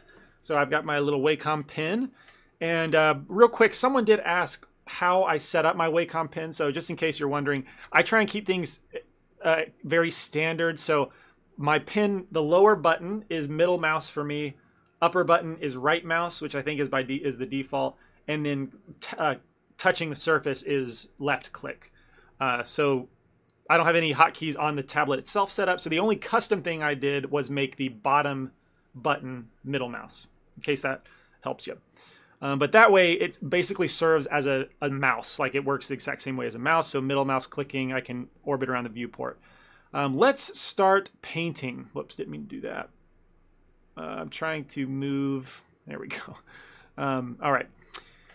How I like to paint, the next level for me is varying up the tones in the color. Using the color that's already there, but making a variety of tones, whether it's slightly darker, slightly lighter. And to do this, I'm going to choose my brush tool. And by if I use the black color, this can be a general darkening of the underlying color, especially if I choose the overlay mix type. All right, so now I'm going to, I should go over the hotkeys. F is the size of your brush. Hitting F and then dragging your mouse will increase or decrease the size. Shift F is the strength of the brush. So drag it closer, you'll see that the color gets more and more opaque. Drag it out and it gets more and more transparent. All right, that's how you control the strength of your brush. So you'll see me doing that a lot, whether it's the size or the strength. I'll just do that very quickly. Any other hotkeys to be aware of? Not quite yet, but those are the two big ones. Now, I switch to overlay mode, and if I start drawing on the surface, you'll see that it's taking the existing color and darkening it, but also like giving it a little more saturation. So this works great if I want to paint, you know, in the crevices, for example, some sort of ambient occlusion, a little bit of dirt and grime is gathered. That makes sense. But as I paint, you'll also notice that we're getting some not issues, but things to be aware of. For example, if I look on the backside, none of that has made it to the backside. By default, if we go over to the options, and by the way, if any of this is too fast or not making sense, I went over this in detail, these same things, arguably more efficiently in the treasure chest course. So definitely check that out for further, arguably better reference, maybe. Pre-recorded, rehearsed being better than live. And let me undo that. So to control if the paint stroke goes through the object or not, in the options where you find the bleed, you have this occlude and backface culling option. If I turn those off, then I will get, if I go to the one view, I will get the same effect on both sides. All right. There is one more setting though to be aware of. If you go to the fall off option, normal fall off is on by default. It's I go over an explanation of exactly what this is doing in the treasure chest course. I'm going to try and speed up for the next 20 minutes. So go check that out if you want to know what this does. But I'm going to tell you to turn it off. It's not really that useful, especially for an object like this. For more round objects, spherical objects, it's helpful, but not for this. Now, I've got that set up, and I'm going to re-enable selection masking because I just want to focus on one object at a time. So double hit A to get nothing selected, L to select the blade. All right, so with the blade selected, looked kind of weird. Had the wireframe bit in there. It's kind of strange. What I'm going to do here, if we look at the example, oh, it's switched. I want this to be Sword Beauty. Now, if I want to leave this image here, there's a little pro tip. You can pin the image with this thumbtack icon. Okay, so now, for some reason, it switched over to the texture. So now this will definitely stay there.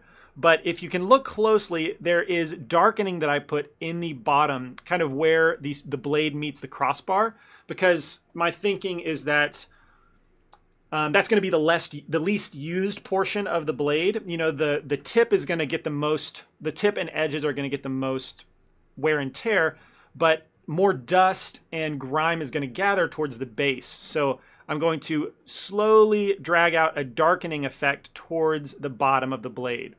And if you don't like the wireframe view, you know, you can disable overlays, and so you can paint more clearly. All right, so we've darkened the base. Maybe we want to add a little bit of dirt, like a dark brown color. So instead of overlay, let me switch back to mix and change the color to be slightly brown. I'm going to keep this very subtle and just add a little bit of brown splotches, basically. Maybe darken it a little bit. All right, this is where you can have fun. You can start to project a story onto this. You know, when I say story, I don't mean once upon a time this character was introduced, this conflict happened, the wizard showed up, and happily ever after. I don't mean that, but I mean, in a lot of ways, the history of this object. So if this is not a brand new sword, it's got dents and dings, let's give some reason to this. It's going to be out in the wild, you know, it's going to have seen battle. There's going to maybe be some blood kind of dried that's dripped down to this area. So it makes sense to add dirt and grime. And let's see, what else specifically to the blade? Well, I'm not going to get to the edges quite yet. I want to just focus on darkening the crevices essentially. So I've done that, you know, added some grime, but I want to darken specifically, very concentrated to create some ambient occlusion. So I'm going to go back to the darkening. I'll leave it brown and just maybe change the mix type to multiply, which is just a strict darkening. And then concentrate right there where it connects. That might look a little strange right now. Ooh.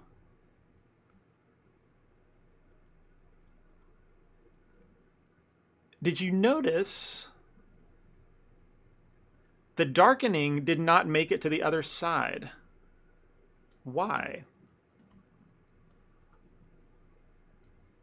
I have occlude and backface turned off.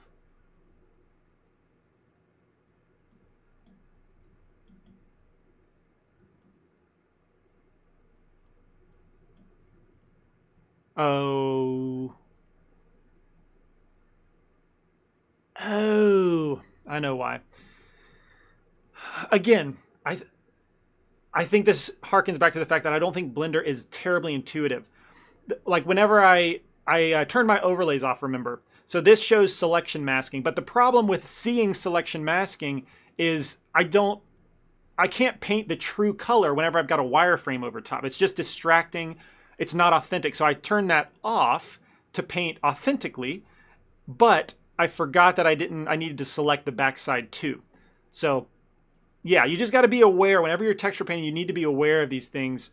There's a lot of settings to be aware of basically, and it's less intuitive. So let me, I think what I'm going to do is just reload the image. I haven't done that much work yet. Let me reload the image and make sure that I have the backside selected as well. There we go. Both sides selected. I'm going to turn off my overlay so I can paint authentically. And I'm going to darken. I'm going to use just a black color to darken with overlay. The reason I'm using overlay is I want to take the existing color, darken it, and make it more saturated. That's what overlay does with a black input. All right, so I'm darkening the base. Maybe another question, why darken the base at all? With hand-painted textures, I'm a big proponent of gradients, all right? So you see a gradient from darker to lighter. I strongly recommend you do that at the early stages of painting, really because it's good painting workflow. Like gradients are way more appealing than when the whole thing is a solid color. And you'll see this develop as I paint, but yeah, gradients is the key. So I've painted the front and back, excellent. I can go back to adding the dirt. So a lighter brown color. Let's just make it mix, which is just adding the pure brown color. That's what the mix blend mode does. I'm just going to add a little bit in here. You know, maybe make it slightly red if we wanted it to be blood. You know, it depends on how gruesome you want to be. All right, but that's being projected on the front and back side now that I have both selected. So I'm back to where we were. I'm painting dark in the crevices only to represent some ambient occlusion. I guess mix is fine, but I really want to concentrate it right on the edge.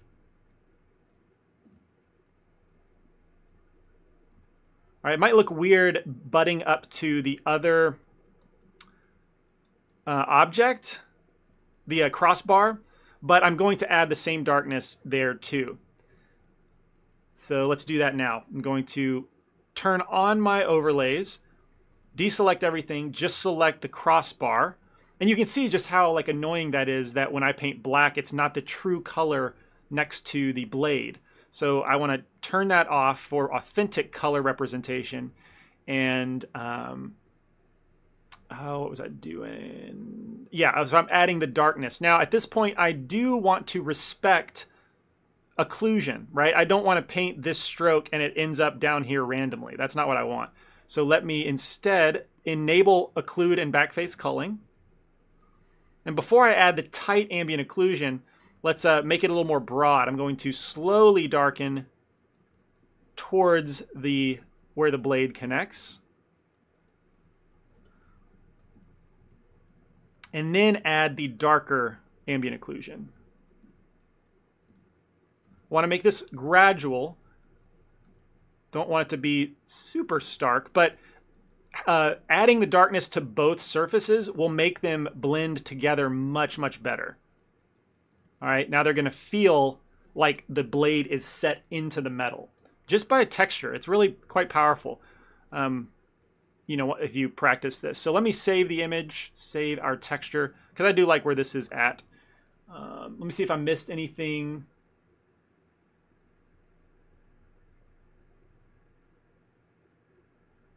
Oh no, first strike, what did I do? For my blade, I turned on... Oh, that's your first strike. Yeah, yeah. So if I mess up too much, is that what maybe you're referring to? If I mess up too much, you guys should just bail and not pay attention to me. Yeah, I agree. So let's... we've darkened the top. Let's treat it the same way. Anytime you have two like pieces of your model coming together, it's going to make sense to darken it, especially if it has any age to it. So darkening around the blade, the handle certainly is going to make sense.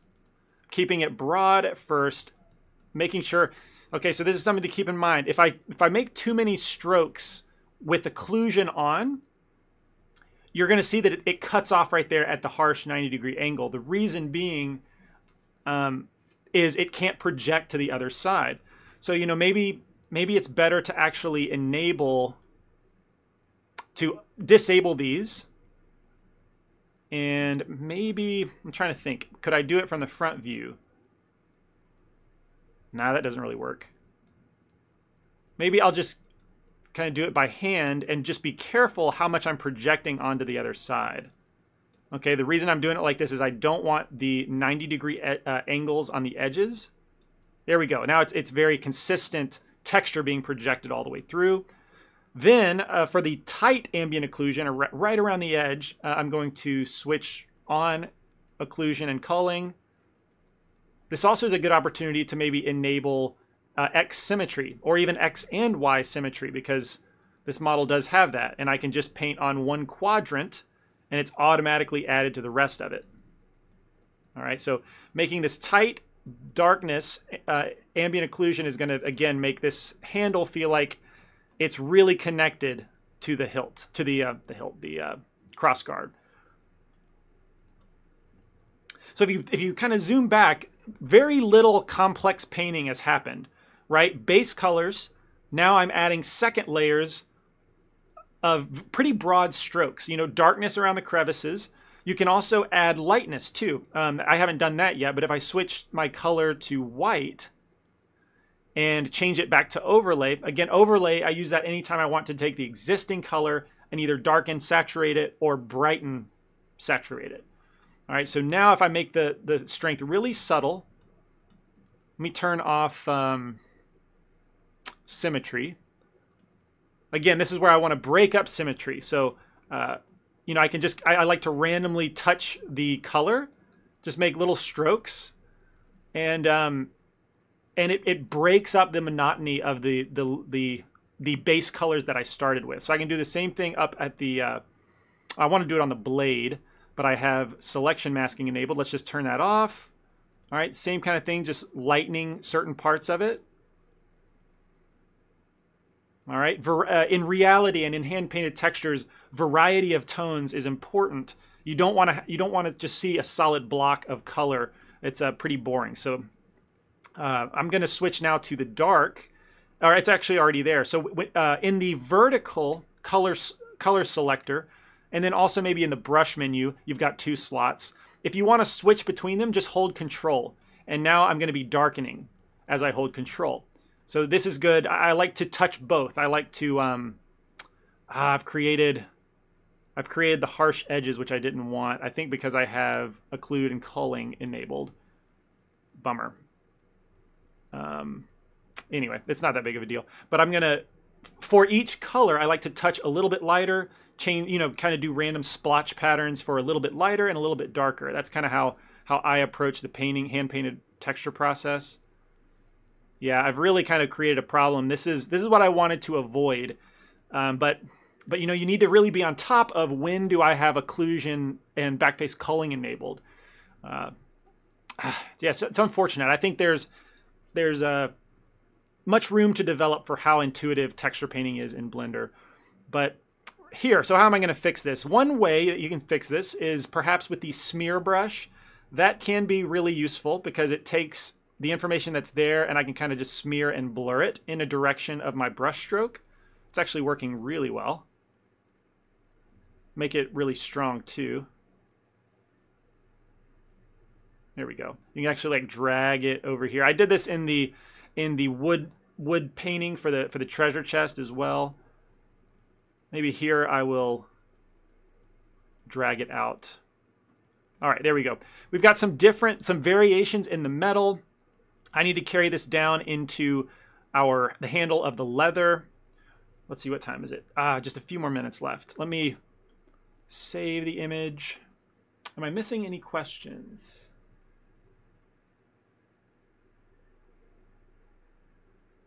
From Toss, would it be better to bevel edges of the handle before painting them, or are you going to bevel them once you move to vertex paint? Would it be better to bevel the edges? So if you're referring to the technique I showed in the treasure chest course, I'm actually not going to use that one. You definitely can use it, but for this I wanted to just hand paint the edge detection, which I'm going to move into pretty soon. I think that's what you're referring to. Correct me if I'm wrong. I'm trying to scroll down. Question: how dangerous is it for my grade if I put a huge focus on the blade only for texturing?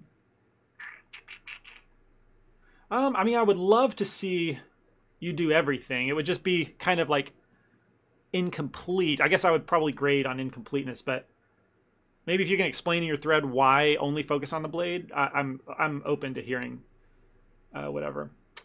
Question: when you added paint to the blade, it was symmetrical from one side to the other. Would it be better to avoid symmetry? Yeah, I think I kind of went over that probably since you asked the question. Sorry, I'm late to answering that. But I do like, for the splotchy patterns that I'm talking about, that I'm adding, the dirt patterns, like I do like to keep them asymmetrical. It's just an easy way to add asymmetry. Okay, I think I'm not going to maybe finish the texture entirely. I'm pretty close. I mean, maybe I can stop talking as much and actually, let me try that first.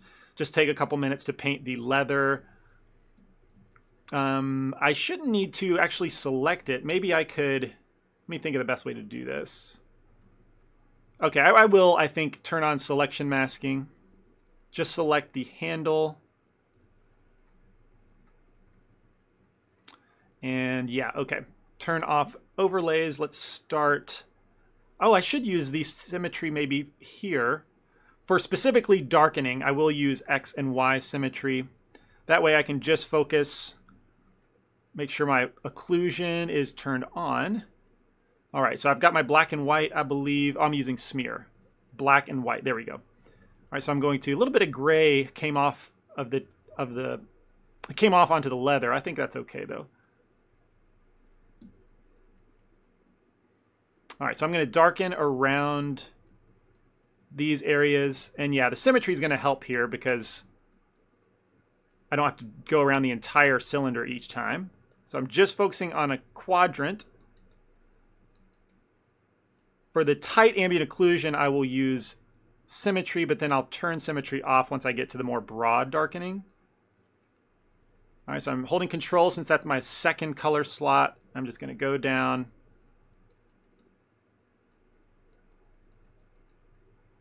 There we go.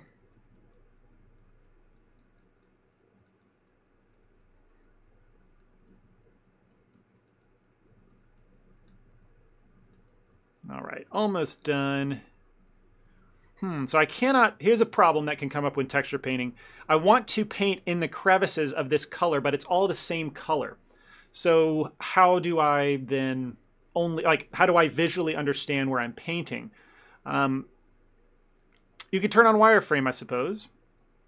So I'm going to re-enable, okay, so I've got my overlays enabled, and then if I turn on wireframe, yeah, that can help. So now it's a little distracting to see the orange, but like it's necessary for me to paint in that crevice specifically.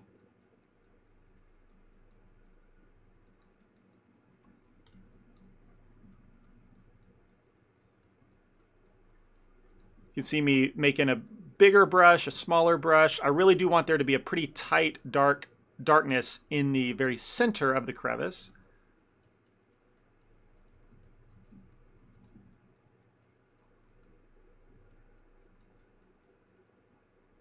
All right, let's turn off overlays. How's that looking?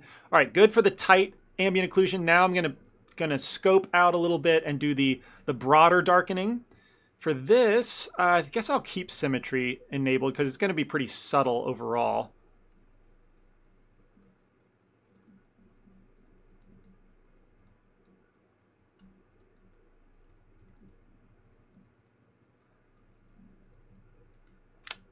What I don't like about this is I'm darkening the metal pieces way too much.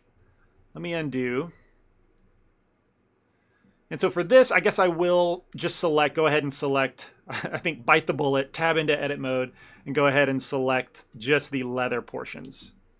All right, tab back to texture paint mode, disable my overlays, and now I will only be texture painting on the leather. I won't be darkening the metal unnecessarily.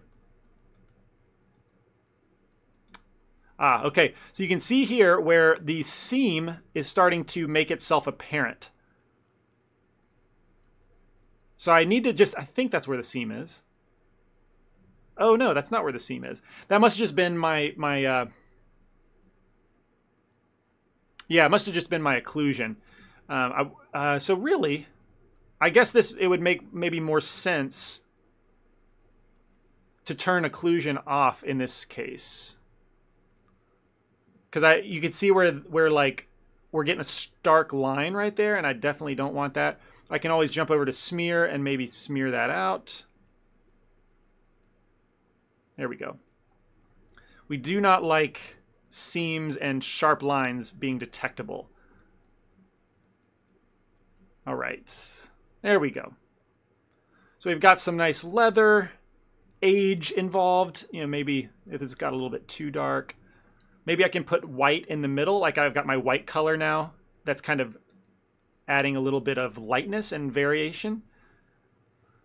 And then I need to, okay, I can maybe tab to edit mode, turn on my overlays, invert the selection, Shift L to deselect these, and focus on the dark metal at the bottom. I'll go a few minutes over, but shouldn't be too much longer. The last thing I want to show you, the most tedious part, is going to be painting along all the edges. But we'll get there just a second. Turn off my overlays, back in texture paint mode, and I'm just going to hold Control. Ooh, I forgot one.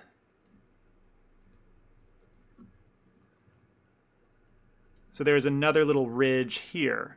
So I'll darken that a little bit more.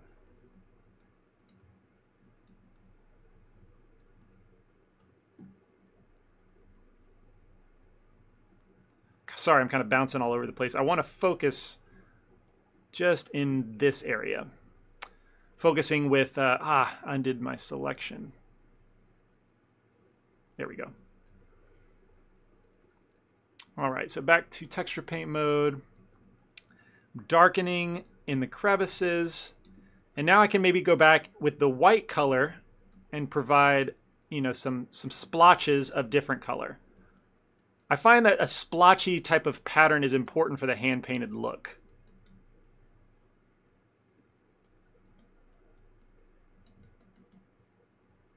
But variety is my main goal at this point. All right, that way nothing is a solid color, but once we zoom out, it's got a lot more depth to the texture, I guess. So the last thing I need to worry about, well, I need to also add some darkness specifically in here. Let's re-enable, oh, I've got symmetry enabled. There we go. So now I've got darkness on both the handle and the crossguard, so it's going to look like those are meeting up in reality. Now the last part of this texture, let me save it real quick. is the edge detection, which it's really not going to be detection. It's just me going to be painting a lighter color on the edges specifically, because most of your wear and tear is going to be concentrated on your edges. They're the most exposed part of any object, where the crevices are the most unexposed. So you're going to have dirt and grime gathering in the crevices. That's why it's gathered around here. Let's turn off that. Turn on occlusion. Just wanted to add a little bit more darkness in here. That's why you see darkness, dust, grime gathering in the crevice, and then it's going to be lighter once I get to the edges. Now for the edges, I still need to see that wireframe, so let's turn on my overlays. And I've got my white color. I'm still going to use the overlay blend mode. Where is it? Over here. And I can just start concentrating the white on the edge.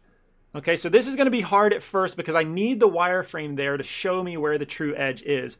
But obviously I can't see the final effect until I turn it off, which is, you know, pretty annoying.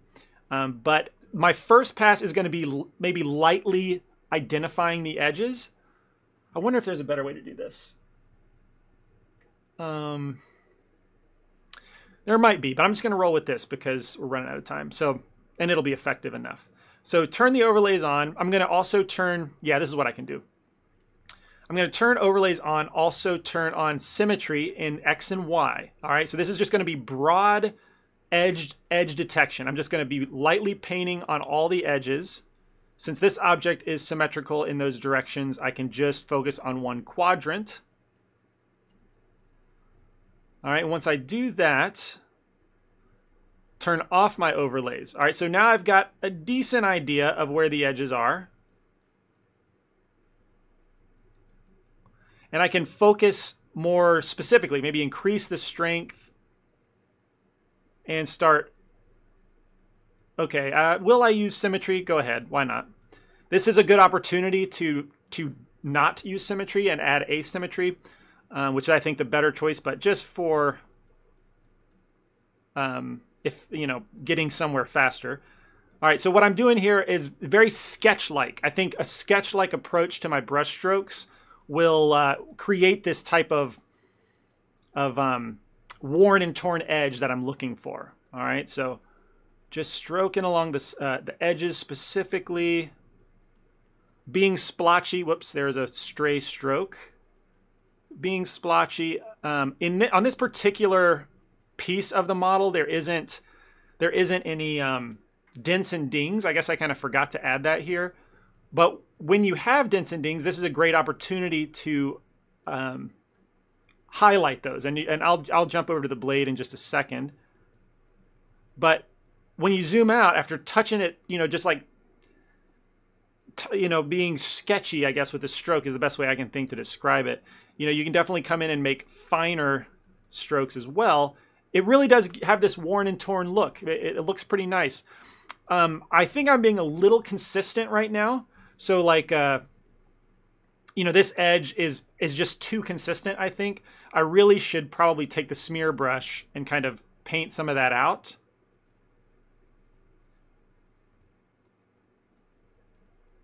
There we go. Make it a little less consistent.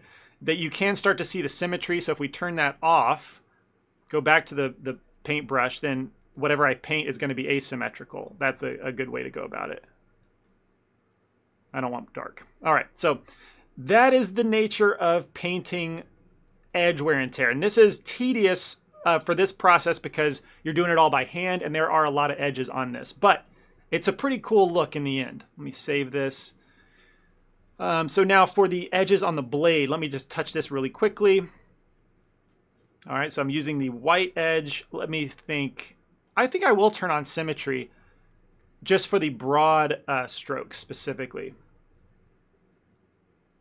All right, here's where it doesn't work. You know, I added a little more concentration on this nick and it was mirrored to the other side, so that is not ideal.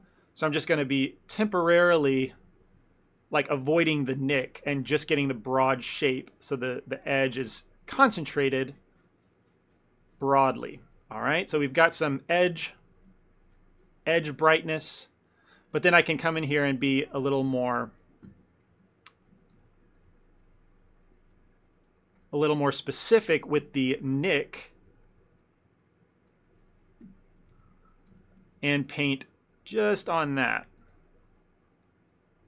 This is really going to make these stand out better. Be more noticeable from afar. Oh, I've got symmetry still on. That is not what we want. Turn that off. Okay. And there we go.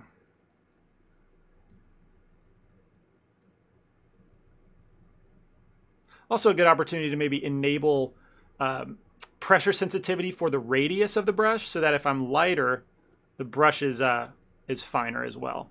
All right. There we go. I'm going to end it there. It's just the remainder is like the tedious aspect of painting all the individual edges, making sure that I'm diligent in that. But by and large, we're done with this. I can save the image.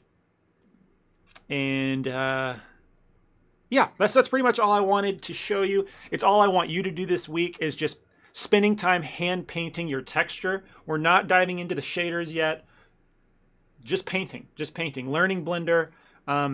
Again, I think Blender is less intuitive at this. So take your time. Don't bite off too much. If you get frustrated, just take a break, come back the next day.